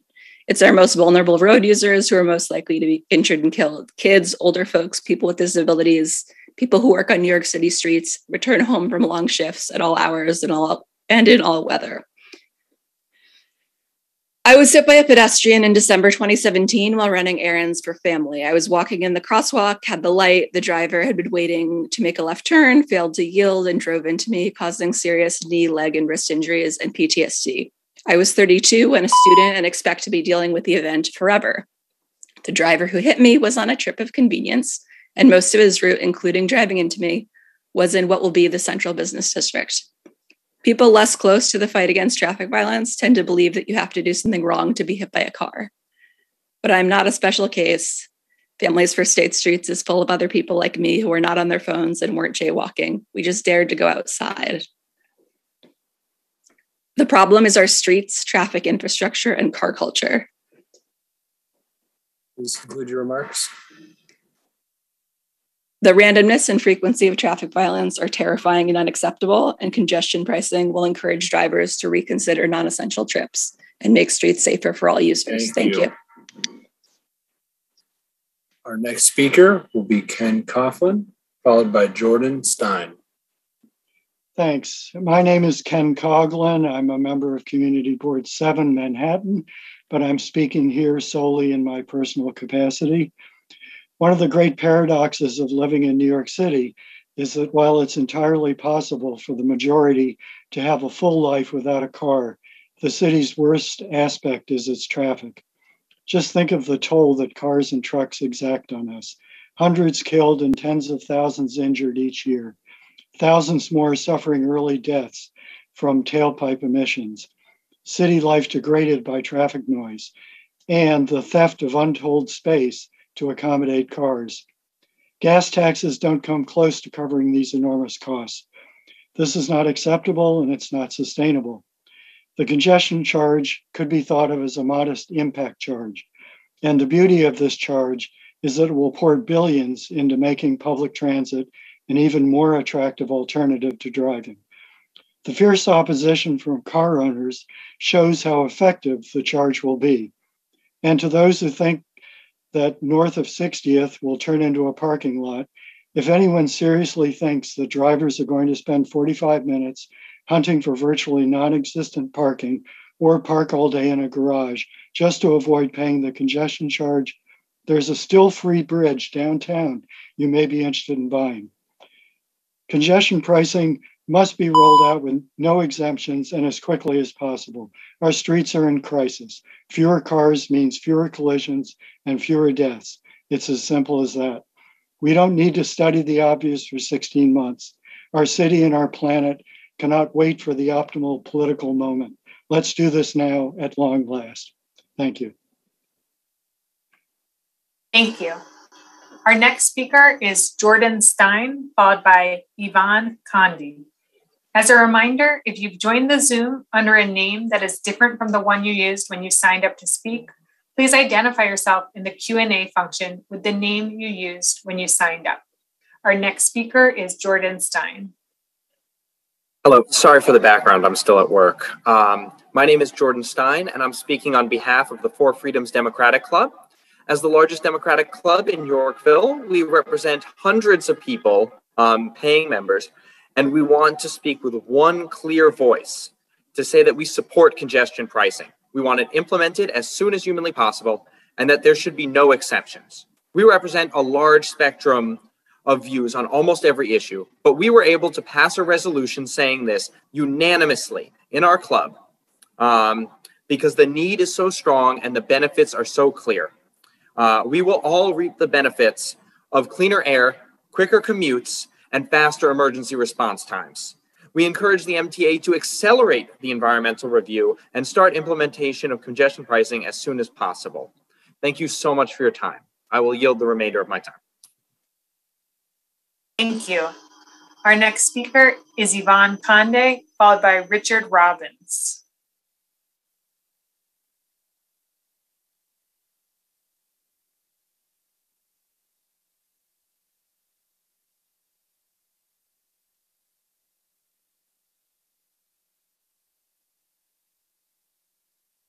Yvonne? Hello, Yvonne Conde here. We can hear you. You may begin. Okay, thank you. Good evening. As seniors, both my husband and I label congestion pricing as an anti-senior measure. We're lifelong New Yorkers, yet we have not used the subway since March 2019 due to safety concerns, valid safety concerns, and COVID contagion concerns. Remember that the city urged us not to use public transportation during the lockdown. Seniors are targets for thugs. We're too old for motorcycles, and we're too old for bicycles. We use our car very sparingly. We drive each other to doctor's appointments. We drive to Queens to save money on groceries. In order to do this, we have to enter the 59th Street Bridge. This is the zone for one block, although we would not contribute to any congestion. We live on East 63rd Street. The last exit on the East Side Drive before the zone, and also the street where the 59th Street exits. I cannot even contemplate what will happen to traffic on this street and on our neighborhood. Mr. Warren of Community Board 8 hasn't considered this, or he doesn't care. Please consider the congestion and overburden East 63rd Street on seniors and overtaxed New York residents when you implement charges, and consider appropriate adjustments. Thank you very much on behalf of all seniors of New York City. Thank you. Our next speaker is Richard Robbins, followed by Sproul Love.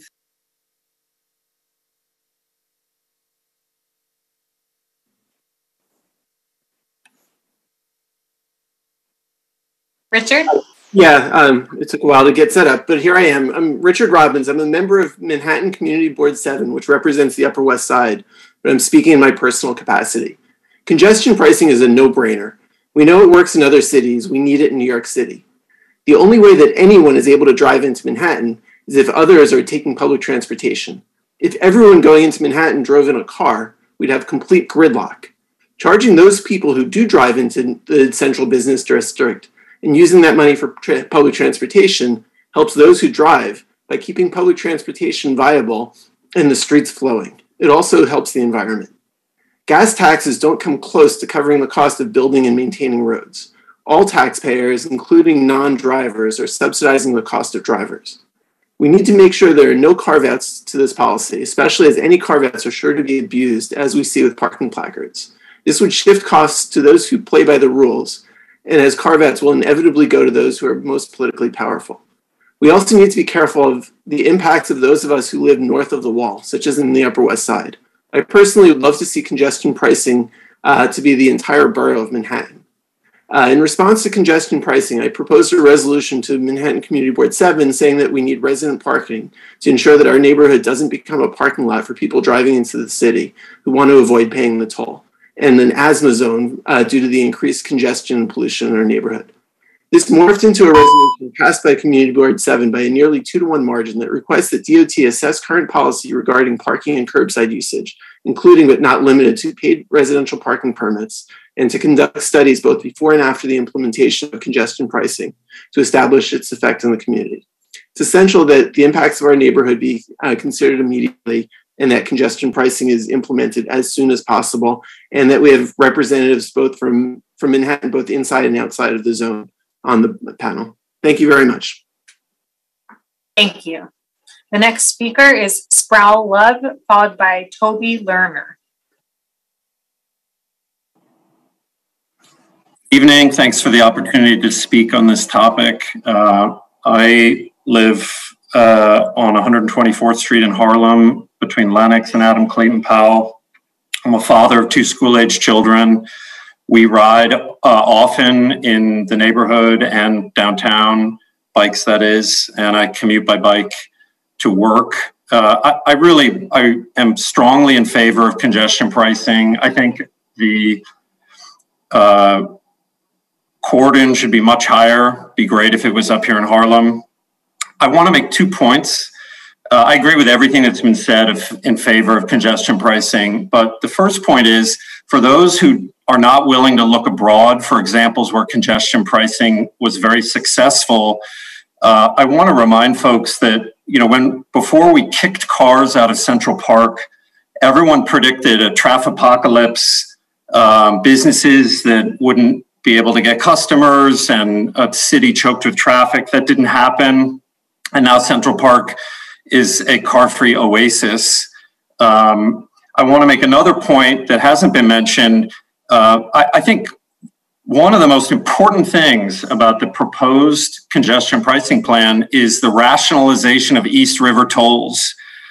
It's something we haven't been able to do in a century, and that alone is going to reduce traffic in Manhattan. You now have commercial trucks that go from New Jersey to the Gowanus to enter over the East River, which is ridiculous. So I think the congestion pricing area should be larger. I think we should do it more quickly. Thank you for your time. Thank you. Our next speaker is Toby Lerner, followed by Quentin Halbrunner.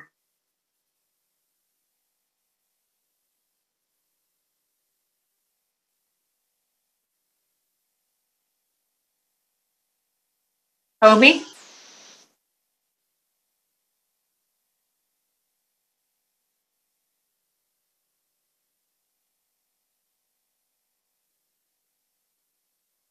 Toby, I think we can hear you now.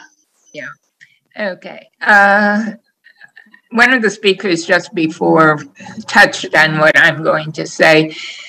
The congestion pricing, as I am under the impression, it's supposed to be to prevent or to discourage people from going into the business district. The business district to me is below 57th Street. And to go to the Queensboro Bridge, like she mentioned, if I'm going from the upper numbers to the Queensboro Bridge, I have to pay because it's on 59.5th Street, and that's below 60th Street. By the same token, if you live in Queens and you work at Columbia or somewhere uptown, you have to pay because you're coming in below 60th Street. I believe what one of the Steve Chase and a few other people said, congestion pricing could work, but you have to go to 57th Street because to go a half a block and pay is not. It's like a money grab. Toll the bridge if you want people to pay on the bridge. But to make you pay for a half a block when you're not going downtown, you have no intention of going downtown, and you're going to work either in Queens or you're going to work in Upper Manhattan, why should you pay? That's it. Thank you.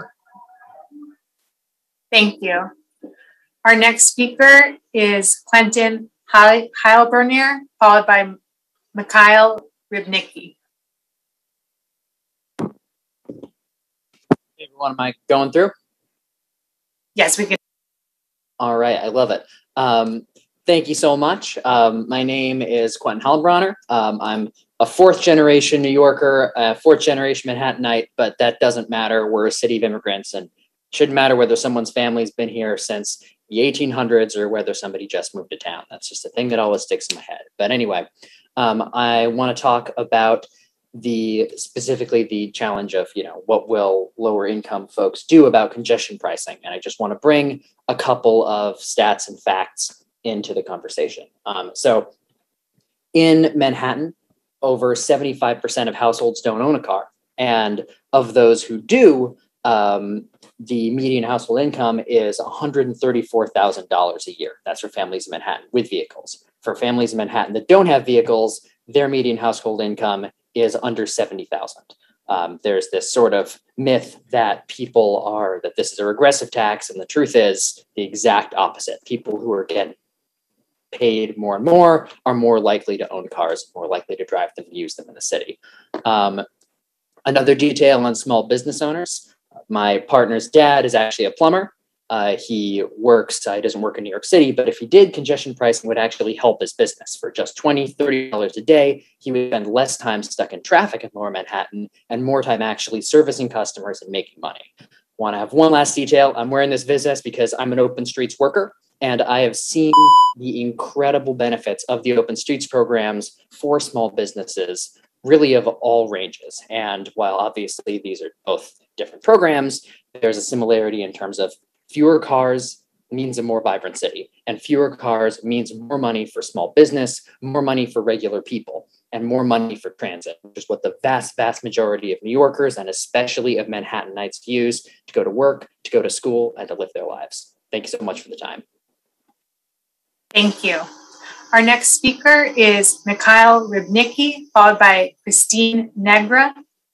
And I'd like to let everyone know that due to the large number of speakers, we will be going over our scheduled time, but everyone who signed up will be called to speak today. If you do not want to wait to be called, you may send us comments directly. For more details, please visit our website, new.mta.info/project/CBDTP, or post them in the Q&A function on Zoom. Our next speaker is Mikhail Rybnicki.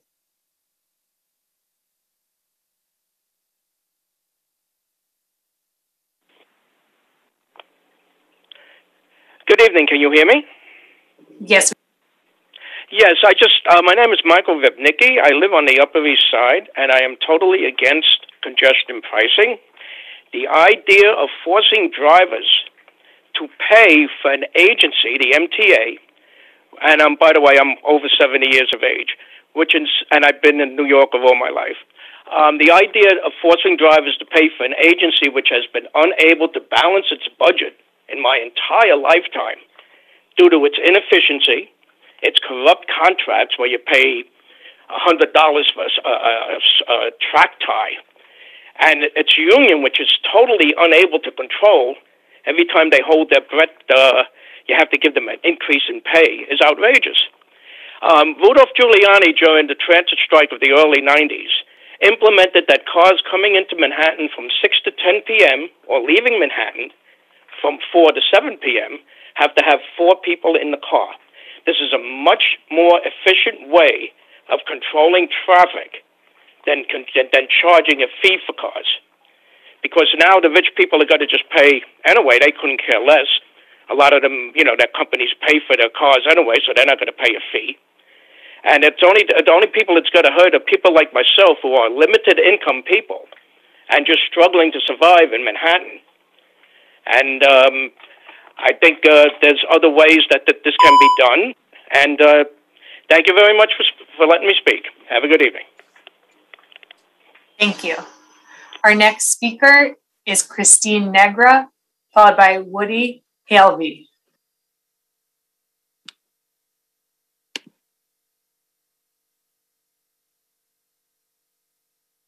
Christine?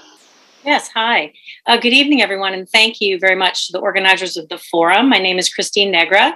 I'm an environmental scientist, and I'm joining this meeting to advocate for the exemption of motorcycles from congestion tolls. I live in Manhattan. The only motor vehicle that I own is a 500cc motorcycle. It's small, it's quiet. It makes it easy for me not to own a car and still get to places that I need to go that are not well served by public transit. I always wear a helmet. I operate my motorcycle legally. I never mix riding with drugs or alcohol. I'm involved in safety training as part of a women's motorcycle club. Many members of my club who live in Manhattan and larger parts of the New York City area rely on their motorcycles to get to work and to do their work. The club has been recognized for its volunteer service, including delivering food and PPE by motorcycle during the early months of the pandemic. When I visited Berlin, Athens, Hanoi, I've seen that these are cities where smoothly flowing urban roadways are possible when instead of cars, the primary mode of transportation for people are two-wheeled vehicles. Other future-ready cities have already provided dedicated motorcycle parking and used other measures that are designed to take advantage of the reality that motorcycles have a small parking footprint, they're fuel efficient, and they have a much lower burden on road surfaces than do cars and trucks. I would love to see New York City recognize motorcycles as part of the solution to congestion, and exempting motorcycles from congestion tolls is a critical first step. Thank you very much. Thank you. Our next speaker is Woody Halevy, followed by Mark Friedman.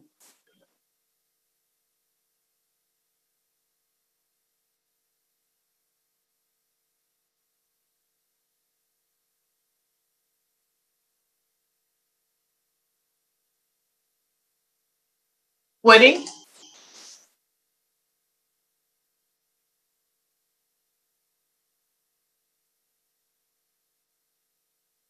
Woody, if you can unmute yourself, you can begin your remarks. Unmute. Hey, hi everybody.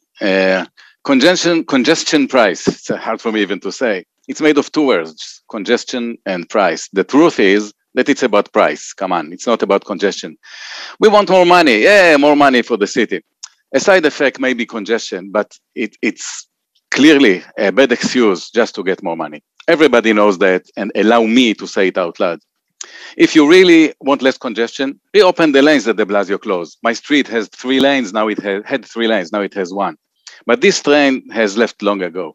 The congestion fine will be applied, and if we need to take that pill, let's try to sugarcoat it. So what can we do? Let's learn from London. Allow motorcycles and scooters to get in without paying. It is not an exemption for low income or for essential workers. It just serves the purpose. How? A motorcycle is about 27 to 35 times less damaging the roads. So you get less repairs. You get real money saving here. In addition, you get to park 7 motorcycles in the spot of 1 car. And that will cause a domino effect where cars are no longer looping in the street for searching for parking. Did you ever spend long minutes looking for parking? Well, I didn't, because I use a scooter or a motorcycle sometimes. Allow me to say, I feel very smart when I park without spending any time like most of the cars do. We, motorcyclists, pollute much less. My bike is 78 miles on a gallon. That alone should exempt us from toll, and we should be rewarded for using a vehicle that is causing less congestion, combined with very little pollution, less time on the road, less damage, and you have a real improvement of life quality and real money saving. If you are going to tax me to go shopping downtown, as I always do, I'm going to Amazon. I'm not going to pay this tax. Thank you very much. Thank you. The next speaker is Mark Friedman, followed by Jeff Bloom.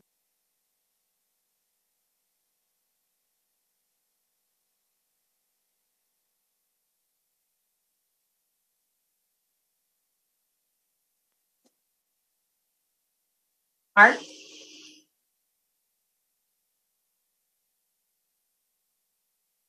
I'm here. We can hear you. You can't hear me? We can hear you. Oh, good. Well, this tolling program is really corrosive to New York City values. I'm going to give you about 5 or 6 examples of that. You can sleep on it, but I can give you 10 more if you had time. The first is that the idea is that it's going to reduce congestion in the central business district, but to say that more honestly, it will reduce the congestion from people who can't pay $23 to go. So it won't reduce the congestion. It'll allow what a previous caller called a fast pass for people with money to drive into Midtown and eliminate the people who are not on this call. Let's go to some other things it does. It monetizes public space that belongs to all these people.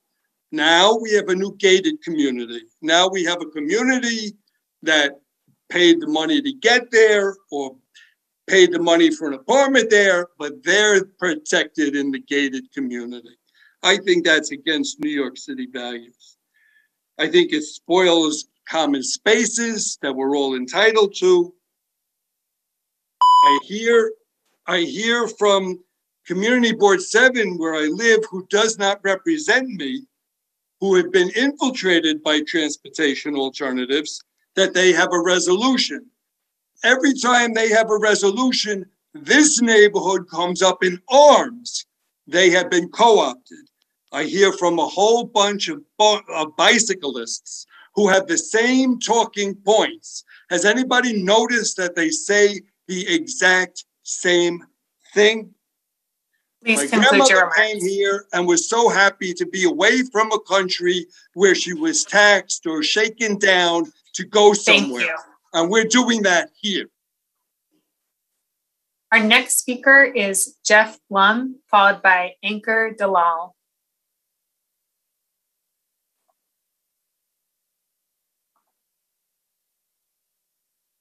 Hello? We can hear you. Hi, I'm an Upper West Side senior. I moved to New York 4 years ago, in part because it would be a walkable, transit-friendly city in which to grow old. We need congestion pricing for 3 reasons: to make the transit system better, to protect the environment, and to create incentives to reduce car traffic so that people like my young granddaughter and myself can safely walk. Representative Espaillat has more rider constituents than any other member of the U.S. House. Northern Manhattan is also an environmental justice community, which has long suffered significant air pollution problems from diesel exhaust and cut-through traffic. My transit riding neighbors in Harlem and Washington Heights earn below the median income in their communities.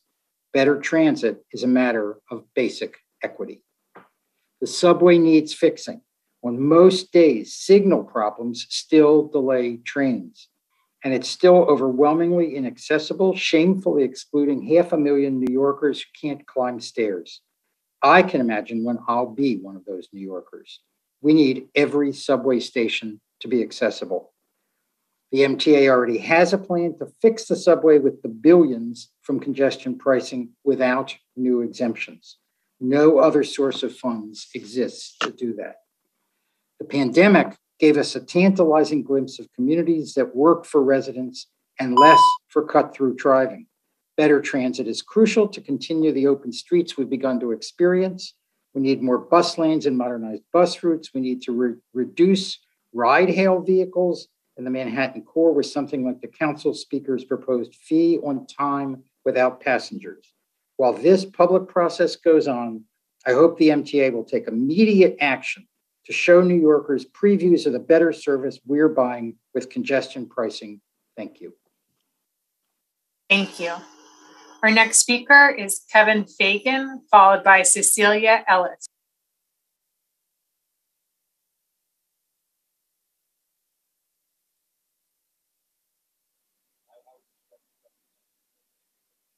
Hi, can you hear me? Yes, we can. Okay, perfect. Thanks. Appreciate the time and the outreach here. I guess I just have very limited remarks. I live in the Upper West Side, just north of the congestion area. Just want to express strong support for congestion pricing with basically no carve-outs. I also don't think that there's going to be a massive parking issue in the Upper West Side. The parking situation here is already a disaster and can take hours to find spots anyway.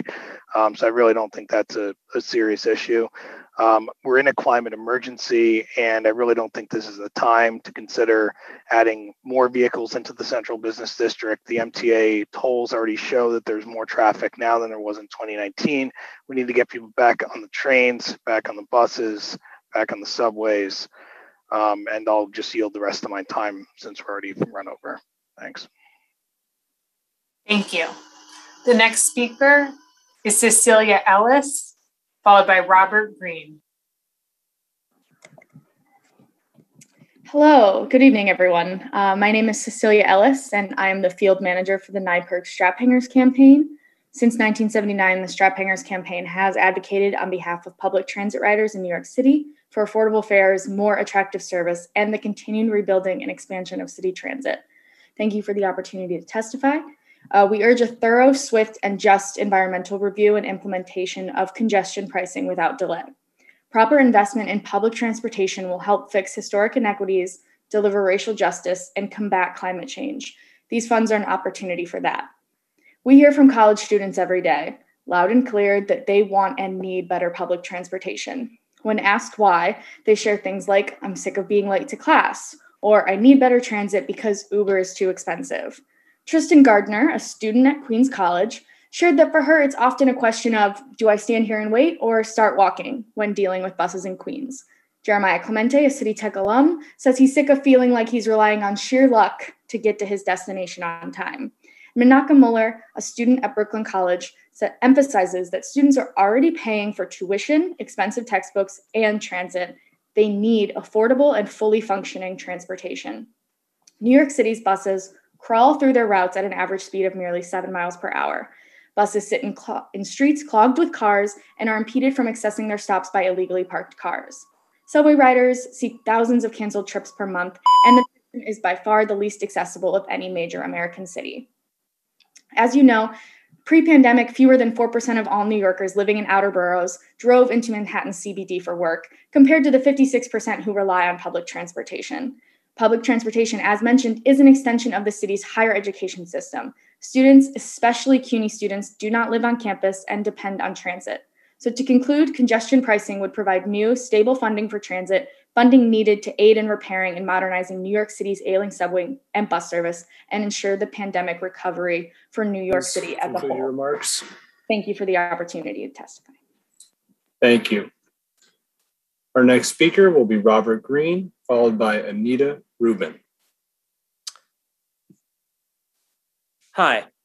I've been hearing a lot of nonsense and whining the past couple of weeks in these hearings, so let's set some things straight. I hear about parking Armageddon coming. There is no evidence this has ever happened anywhere congestion pricing has been implemented.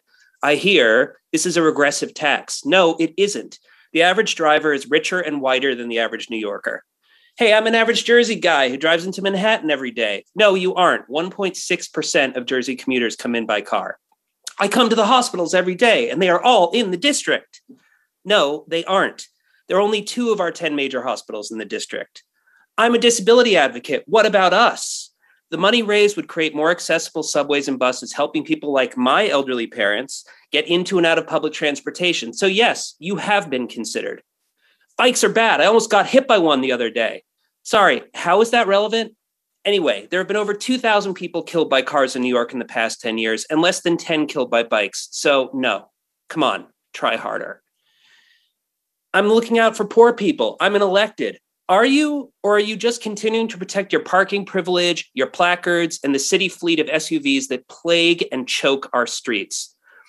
Look, I could discourse at length about how living in a society requires shared sacrifice and each of us trying to account for our own costs we impose upon others. But instead, I can sum it up by quoting the great Twitter poet Bread Fixer, who tweeted, "My opinion, congestion pricing should be applied exclusively to people who aren't me. The real problem on the streets is people who aren't me doing things that don't benefit me. Pass congestion pricing with no exemptions. And as an aside, for you motorcyclists, if you can't muffle your engines, you should pay triple for your oral torture assault you inflict on the rest of us." Thank you. Thank you. As a reminder, due to the large number of speakers tonight, we are over our scheduled time, but everyone who signed up will be called to speak tonight. Our next speaker will be Anita Rubin, followed by Michael Murray.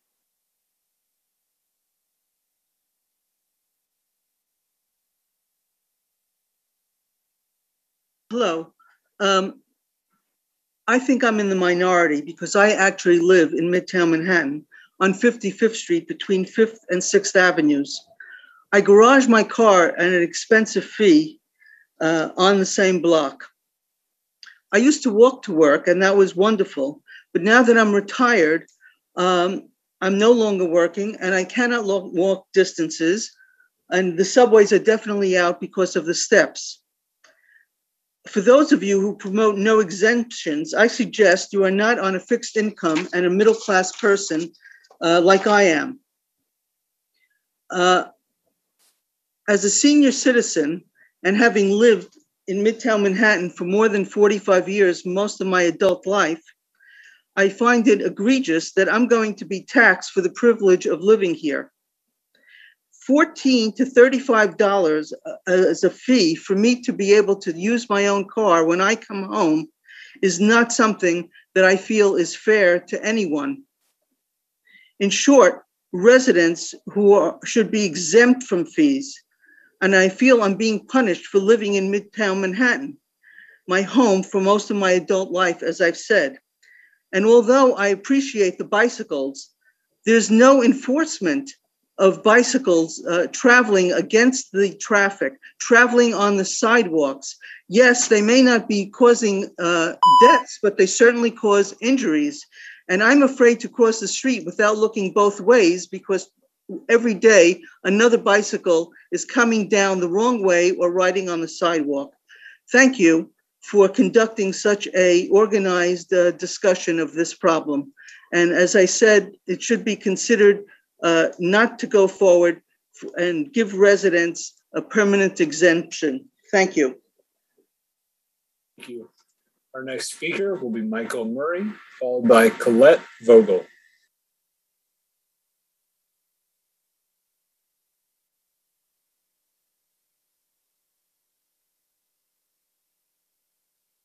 Hello, can you hear me? Yes. My name is Michael Murray. I'm a senior citizen on a fixed income in one of the most expensive locations on the planet. I suffer from severe COPD and emphysema, which make it impossible for me to take public transportation. And yes, I live inside the zone. The car is in my wife's name. She's the driver in the family. I don't drive. Every time I go to Mount Sinai to see a pulmonologist, or I go to New York Presbyterian to see the lung transplant doctors, I will be charged a horribly regressive tax. There need to be exemptions for seniors and people with disabilities who live inside the zone. And frankly, the $60,000 a year cutoff point for an exemption to anybody who lives in Manhattan, you know that's nowhere near enough. And it is unfortunately true that just about everybody who's been on this call is focused on people who drive into the central business section. It's a completely other thing when you look at it through the lens of someone who lives in the district and would be harassed, indeed raped, every time they use their vehicle. I am aghast at all of the young, healthy cyclists who live outside the district who get on this call with no regard, no recollection, no compassion for those who will suffer if this proposal goes through as it is. It is compulsive and inhumane. These people need to think about others besides themselves. Time and time again, they ignore everybody who isn't as healthy as they are. Thank you. Our next speaker will be Sasha Rose Phillips, followed by CN.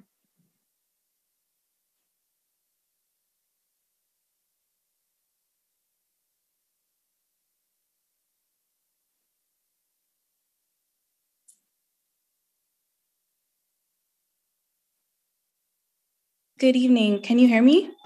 Yes. Okay. Good evening, everyone. My name is Sasha Rose Phillips, and I'm an associate at the Environmental Defense Fund.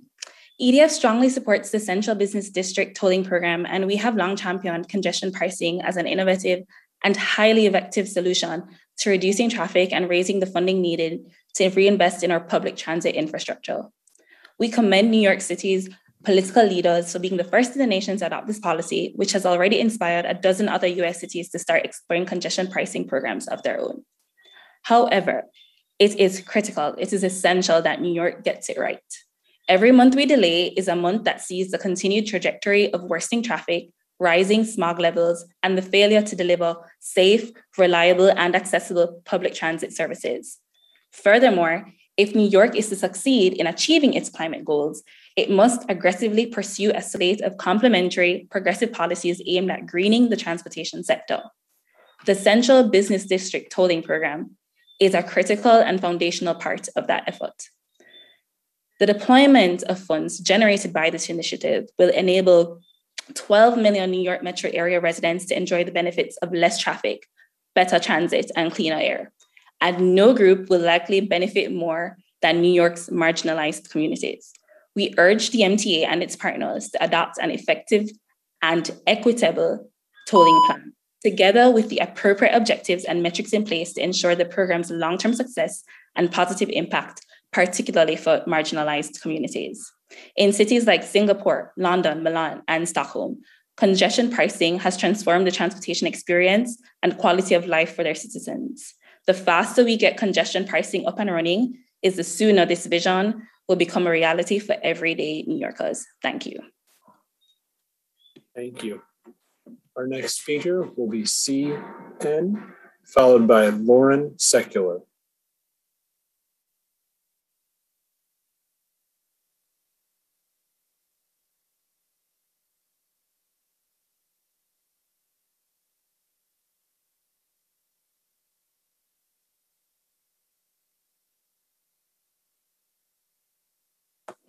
Sorry, can you hear me?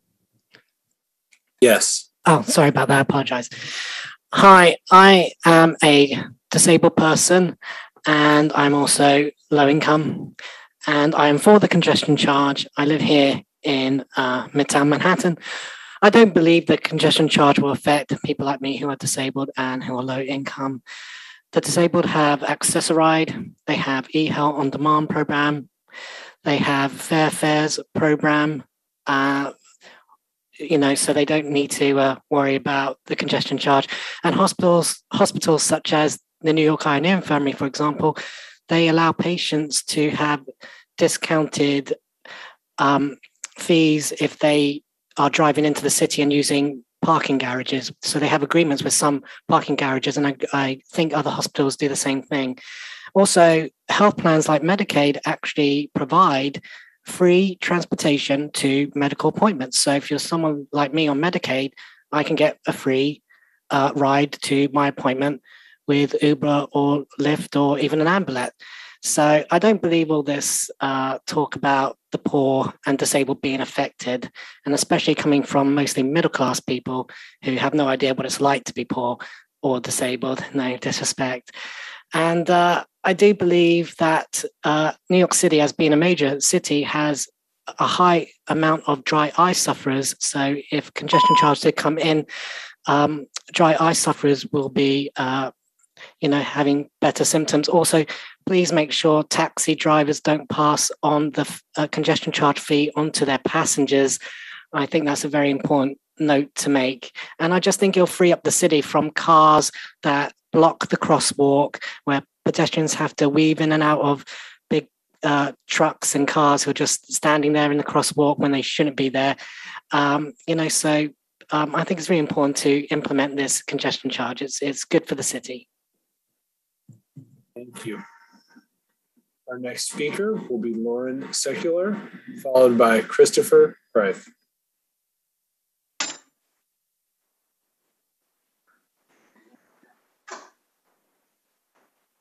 Lauren? Good evening. My name is Lauren Secular with the American Motorcycle Association, District 34. I'm a resident of Manhattan, and I've been an avid motorcyclist for nearly 40 years. The stated goal of congestion pricing, also known as Central Business Tolling Program, is to lower traffic and help MTA improve its transit system by tolling vehicles that enter or remain in Manhattan's central business. In fact, central business by tolling all vehicles. The proposed program, however, does not take into account the fact that granting fuel-efficient, congestion-reducing vehicles, such as motorcycles and scooters, anything less than 100% exemption would run counter to the MTA's stated objective for this project. Motorcycles are incrementally better than cars we are trying to restrict with a high toll. They take up far less space than regular cars parking, especially the SUVs that dominate our roads and cause disproportionate amounts of carnage. Let's keep motorcycles part of the solution. The wheelbase of a Chevy Suburban is almost 11 feet, while the motorcycle base of a motorcycle is less than 5 feet. Plus, it's legal in New York for two motorcycles to travel side by side the same lane. That's at least 4 or more vehicles in the space of one SUV, or 8 if each motorcycle has a passenger. In other words, many more people than an SUV, which often has one person in it. Internationally, evidence from municipalities with congestion pricing suggests that differentiating tolls by size and vehicle can reduce congestion. London and Stockholm, for example, both exempt motorcycles from tolls to encourage switching from automobiles to motorcycles. In order to reach the stated goal, the MTA ought to do everything possible to encourage the use of motorcycles and other two-wheel vehicles with full exemption. Thank you. Thank you. Our next speaker will be Christopher Greif, followed by Deborah Greif.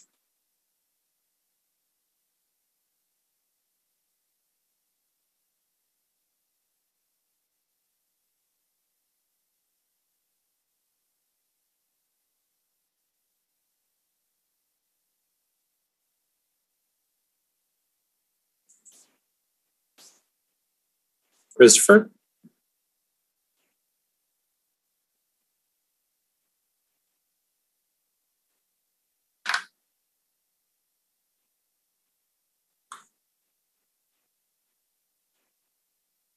I'm here, but I'm having a little camera issue. Here we go. Can you see me now?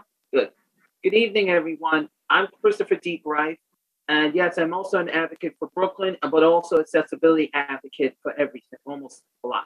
The main thing is, yes, I'm here to support the congestion prices because for one thing that a lot of people have mentioned about accessibility, and I thank you, but also we got to remind that people who do travel with group homes to their doctors that are in Manhattan, they use the vans, they use cars. They need to make sure we transport them from their location, from home in Brooklyn or Staten Island into Manhattan. So please make sure we remember that there are all types of disabilities, from wheelchairs to walkers to any types of disabilities. Not all disabilities are shown. Not every disability will be shown because some of them feel they don't need to. Please make sure that we support this all the way and make sure we support more accessibility train stations, proper sidewalk curb cuts, especially let's remind that all cars are not allowed to park in front of bus stops. Thank you, everyone. Thank you. Our next speaker will be Deborah Greif, followed by Kristen Madura. Good evening. My name is Deborah Greif. I am the chairperson of the Brooklyn Family Support Service Advisory Council. That's for families who have children with developmental disabilities who live at home. I am in favor of congestion pricing because the money should be used to make the MTA train stations more accessible. That includes not just elevators or escalators, but ramps. Ramps don't break down. And anyone who says, oh, we people with disabilities don't deserve to have an exemption, we do. Because not all of us can ride or use the bus or the train because of our disabilities. So we need to make sure our system is truly more accessible and welcoming. So if individuals with developmental disabilities or other disabilities go to residential or go to a group or go to a day program or trying to go to work, if they have to use Access-a-Ride or the van and they're stuck in traffic, well, believe me, if we had congestion pricing and others could use the trains and buses, then there would be more room. for people with disabilities who cannot use our inaccessible system. This also includes seniors and people who have limited mobility issues. So I thank everybody for hearing me, and we keep up the funding, and I want trains to be able to be more accessible. Thank you. Thank you. Our next speaker is Kristen Madura, followed by Peter Mazur. Unmute, start video. Am I We there? can hear Great. you. Hi, my name is Kirsten Madura. I'm also an environmental scientist, and I support congestion pricing, but believe that motorcycles should be exempt. Congestion pricing is meant to reduce gridlock, wear and tear on our roads, and reduce emissions from vehicles. All three of these are reasons that motorcycles should not only be exempt, but should be embraced as a viable alternative to cars. Motorcycles take up only a quarter of the space that cars do, and even less if we're talking about SUVs, which make up more than 60% of our personal vehicles in NYC, and most of which are single occupant at any given time. Furthermore, if the city would legalize lane filtering during gridlock, motorcycles literally would not factor into congestion and wouldn't contribute to noise pollution from sitting in traffic. In terms of road wear, the average motorcycle weighs 400 pounds compared to more than 3,000 pounds for each sedan and more than 2.5 tons for each SUV. The physical impacts of motorcycles on road conditions literally does not even register as compared to cars, SUVs, trucks, and buses. In terms of emissions, it's well known that motorcycles emit the lowest amount of carbon dioxide than any other passenger vehicle. And even when you compare motorcycles to public buses, the emissions are far lower per occupant. NYC operates 4,373 buses, many of which run 24/7, whether or not there is a single passenger, and only 25 of those are electric, meaning the other 4,000 plus buses still emit fossil fuels, whether or not anyone is on them. Motorcycles only get ridden when they're needed. In terms of the subway, the main reason we're implementing congestion pricing is to upgrade our public transportation systems. However, when congestion pricing takes place, it will encourage thousands more people to ride the already disintegrating subway systems, and in the midst of a global pandemic that is showing no signs of going anywhere. If you allow motorcycles to continue their daily commute without being charged prices that are disproportionate to their impact, they will at least be that many riders who are not adding to the undue stress of the subway system that you're already trying to fix. Finally, despite public perception of motorcyclists, in reality, we are your doctors, your nurses, your lawyers, your teachers, and so on. We hate congestion as much as anyone else. The more traffic and distracted drivers, the more our lives are at risk. I personally support congestion pricing, but motorcycles do not measurably contribute to the problem, and they should be treated as a solution, as they have in every other global city that has implemented congestion pricing. Thank you. Thank you. The next speaker will be Peter Mazur, followed by Matthew Bauer. Good evening. My name is Peter Mazur, and I am General Counsel to the Metropolitan Taxi Cab Board of Trade, a 70-year-old association serving owners, operators, and drivers of New York City's iconic yellow medallion taxi cabs. New York City's taxi cab riders have already been paying fees and surcharges to support the MTA and have paid $1.1 billion in surcharges since inception of 2009. Each passenger traveling in the congestion zone today pays $3 to support the MTA. That's more than the cost of a single fare paid by a subway or bus passenger. Not only is the board responsible for raising revenue to the MTA, is also charged with the goal of reducing traffic in the central business district. A healthy taxi cab system helps the city and state meet that goal. Manhattan already has one of the lowest rates of private vehicle ownership in the country. And this is made possible in large part because of the city's robust taxi cab service. Pre-pandemic, taxi cabs moved about 300,000 passengers a day. Each taxi cab in service can move as many as 40 people a day, mostly in the core of Manhattan. Many of these riders would be using private cars if taxi cab service were unavailable or if it becomes too expensive. If New York City did not have this level of taxi cab service, or if taxi cab service is priced out of the market by yet another fee, the net result will be more traffic congestion and pollution, not less. Taxi cabs are already a natural part of the congestion mitigation plan. We urge the board to exempt all taxi cabs already subject to the MTA congestion surcharge from the tolling program. This makes good sense from a congestion mitigation standpoint and makes good sense to preserve the revenue the taxi cab industry already provides to support the work of the MTA. Thank you for giving me the opportunity to testify this evening. Thank you. The next speaker will be Matthew Bauer, followed by Jackie Cohen.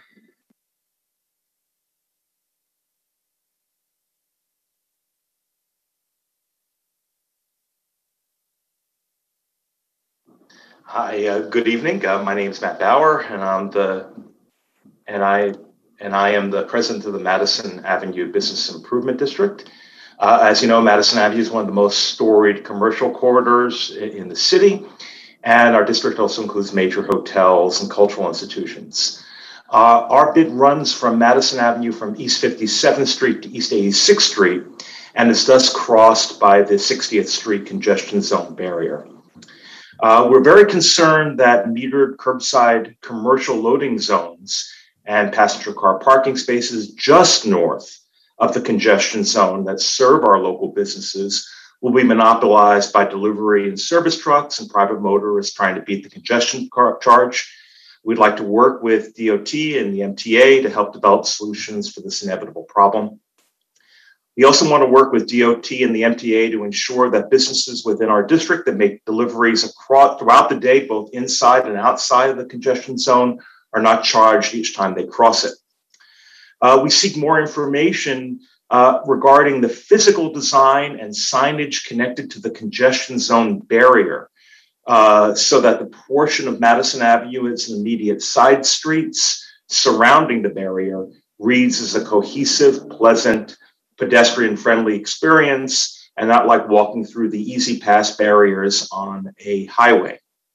Finally, we want to make sure that visitors to New York City staying in hotels within the congestion zone are not unduly discouraged to take a taxi to shop at Madison Avenue retailers or visit Upper East Side museums due to the requirement to pay the congestion fee upon returning to their hotel south of East 60th Street. Looking forward to working with you to address these issues. Thank you. Thank you. Our next speaker is Jackie Cohen, followed by Billy Freeland.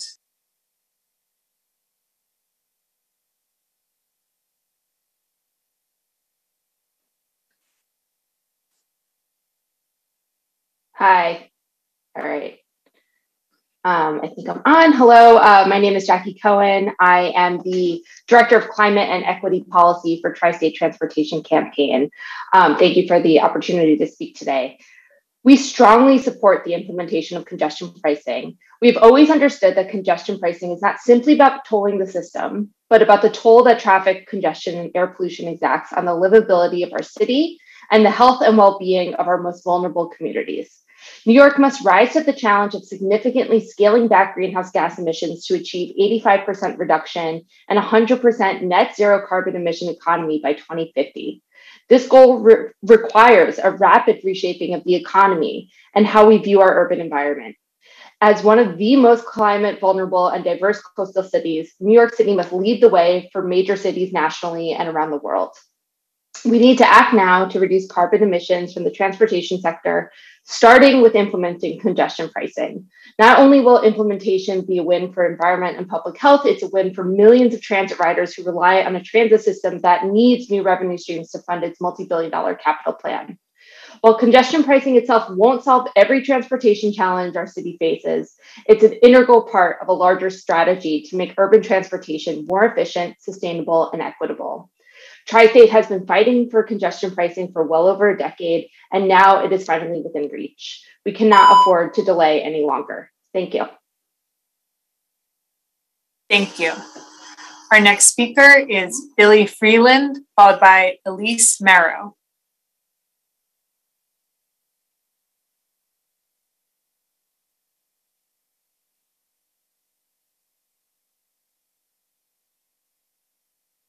Hi, good evening. My name is Billy Freeland. I'm an Upper East Side resident living on East 86th Street, and I'm a member of Community Board 8. I'm testifying today in my personal capacity in support of congestion pricing. I see the consequences of congestion regularly. When I visit my parents who live in the CBD, I take the M15 bus down 2nd Avenue, and even with dedicated bus lanes, the trip is often gridlocked. NYC's buses are the slowest in the country, and yet millions of us rely on them. And pre-pandemic, for example, more than 2 million New Yorkers took the bus every weekday. The impact of congestion on bus ridership hurts families and is regressive. Bus riders stand to be the biggest beneficiaries of reduced congestion. Fifth Avenue shows why this is an economic justice issue, for example. Fifth Avenue serves 110,000 riders, 41 bus routes from all 5 boroughs. These routes connect to neighborhoods that rank high in the CDC's Social Vulnerability Index, which means communities that are high in poverty and have low vehicle access. And Black and Hispanic New Yorkers are twice as likely to use the bus in their commutes as white New Yorkers. Now, I want to use the remainder of my time to make three final brief points. First, there's no evidence that congestion pricing will result in a park and ride effect in my neighborhood. Professor Lewis Lee, for example, has studied this. He found fewer vehicles pass through communities bordering the central business district. And in fact, traffic falls as fewer people head into the congestion zone.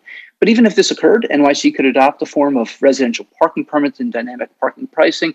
The bottom line, though, is it seems highly unlikely that people trying to get to work will spend hours circling for parking or spend $30, $40 or more on daily parking in garages to avoid a lower congestion fee. Second, the congestion charge should be higher on vehicles that cause the most congestion and emissions, as recommended by the Regional Plan Association.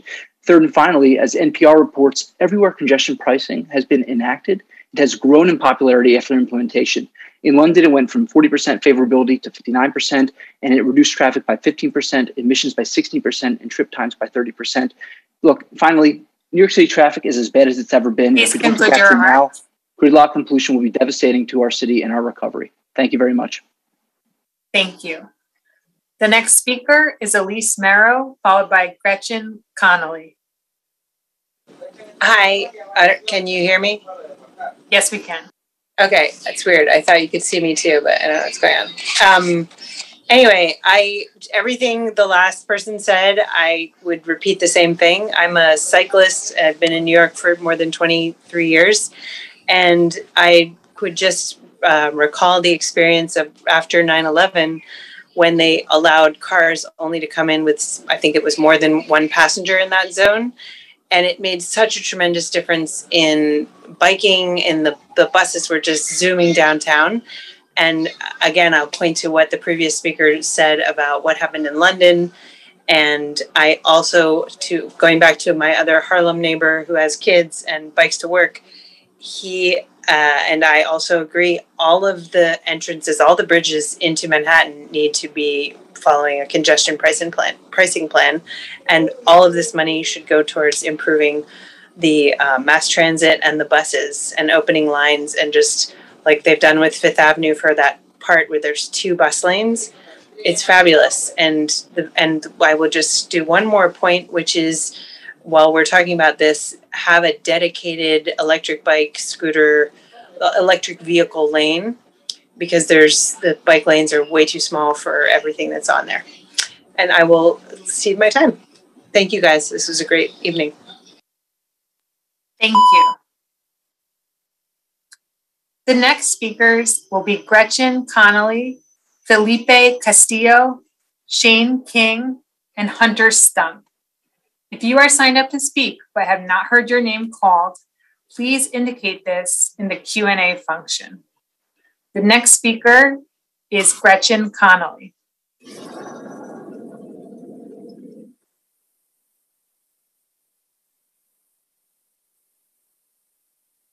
Gretchen?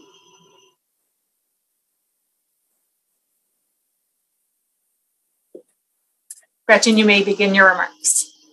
Hi, I'm Gretchen from Morningside Heights, and I've heard lots of excuses for exceptions, and I'd like to add my personal experience to this narrative. Families need cars. We used to take our van on the Staten Island Ferry, not because it was easier, but because my family was cheap and it cost less. The idea of cars on the ferry seems unthinkable now, but when that was the cheaper option, we did it often. But I need a car for work. Same here. I have to lug gear to locations in the CBD and drive out of state for jobs. I rent, borrow, or use car share. I consider all these costs when opting to take a job, same as if it required me to fly to Los Angeles. But our healthcare workers should be exempt. I praise our healthcare heroes, but what have doctors done to deserve the free on-street parking they have now? The hospital system near me has an employee parking for $7 a day, but the free street parking due to COVID is cheaper and easier. Guess which one they choose? Carve-outs are a slippery slope, and if you think I'm being hyperbolic, just look at placard reviews. But businesses will have to pass along this cost. Our streets are clogged with trucks. Surge pricing should be structured to incentivize off-hours deliveries to get more trucks off the road during the times of high pedestrian activity. I propose a $500 toll for all illegal 53-foot tractor trailers, since we seem unable to actually keep them off of our roads. Residential real estate in the CBD will plummet. I used to live near the entrance of the Lincoln Tunnel. I chose that location because of the proximity to the waterfront and a walkable commute. I left the CBD because the horns were unbearable and trying to cross the street was a life-threatening experience. Less congestion and pollution make the CBD a more desirable place to live. But I'm already paying a toll for the bridge. Hey, it costs money to use things. If I buy a train to Poughkeepsie, that doesn't entitle me to stay on until Rhinebeck. All of this planning is only good as enforcement. We must crack down on illegal covers, fake paper, and defaced obstructive plates. And finally, as previously stated, while I'm against any additional exceptions or carve-outs, if they do happen, I beg you to make them in the form of a rebate and not an actual preemptive exemption. Thank you so much. I appreciate all your work that you're doing. Thank you. Our next speaker is Felipe Castillo, followed by Shane King.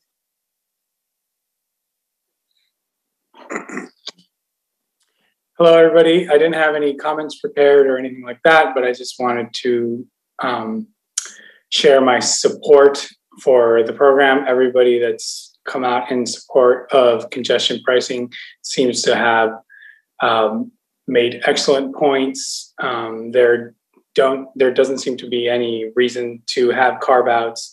Like the previous speaker just said, it is a slippery slope. I think the people that came out against the congestion pricing have not provided good enough reasons to stop this program, and I yield the remainder of my time. Thank you very much. Thank you. Our final two speakers are Shane King and Hunter Stump. If you are signed up to speak but have not heard your name called, please indicate this in the Q&A function. Our next speaker is Shane King.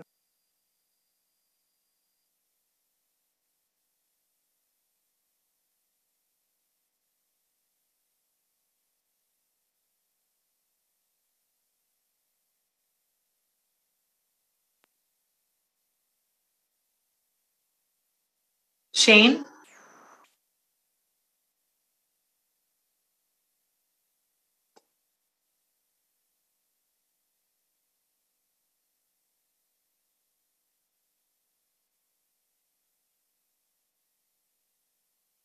Shane King?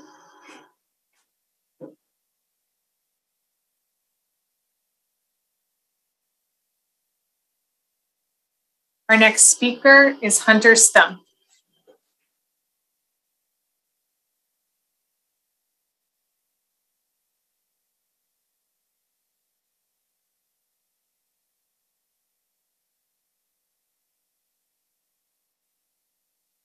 Can you hear me?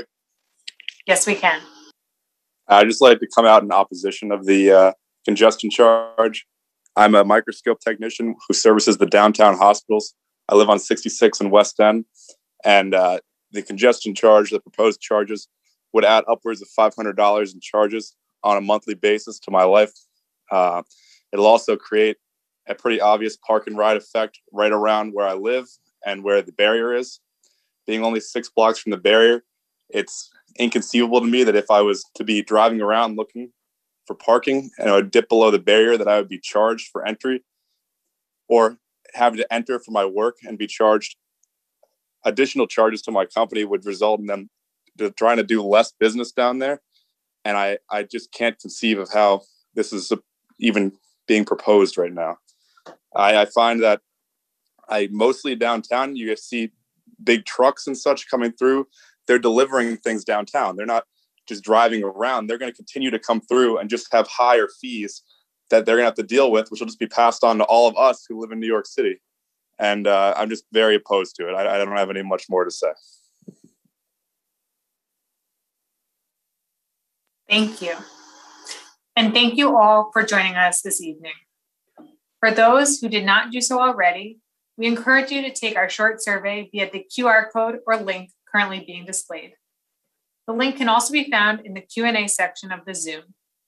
For details about upcoming environmental justice webinars and how to sign up to speak at them, please visit new.mta.info/project/CBDTP or by calling the public meeting hotline at 646-252-6777. As a final reminder, in addition to the public webinars, there are several other ways you can provide comments, ask questions, or make requests. We encourage the public to comment via the CBDTP website, new.mta.info/project/CBDTP. You may also email comments to cbdtp@mtabt.org. Send them via mail to CBD Tolling Program, 2 Broadway, 23rd floor, New York, New York, 10004, or call 646-252-7440. The time is currently 8:51 p.m. This concludes our webinar. Thank you again for your participation.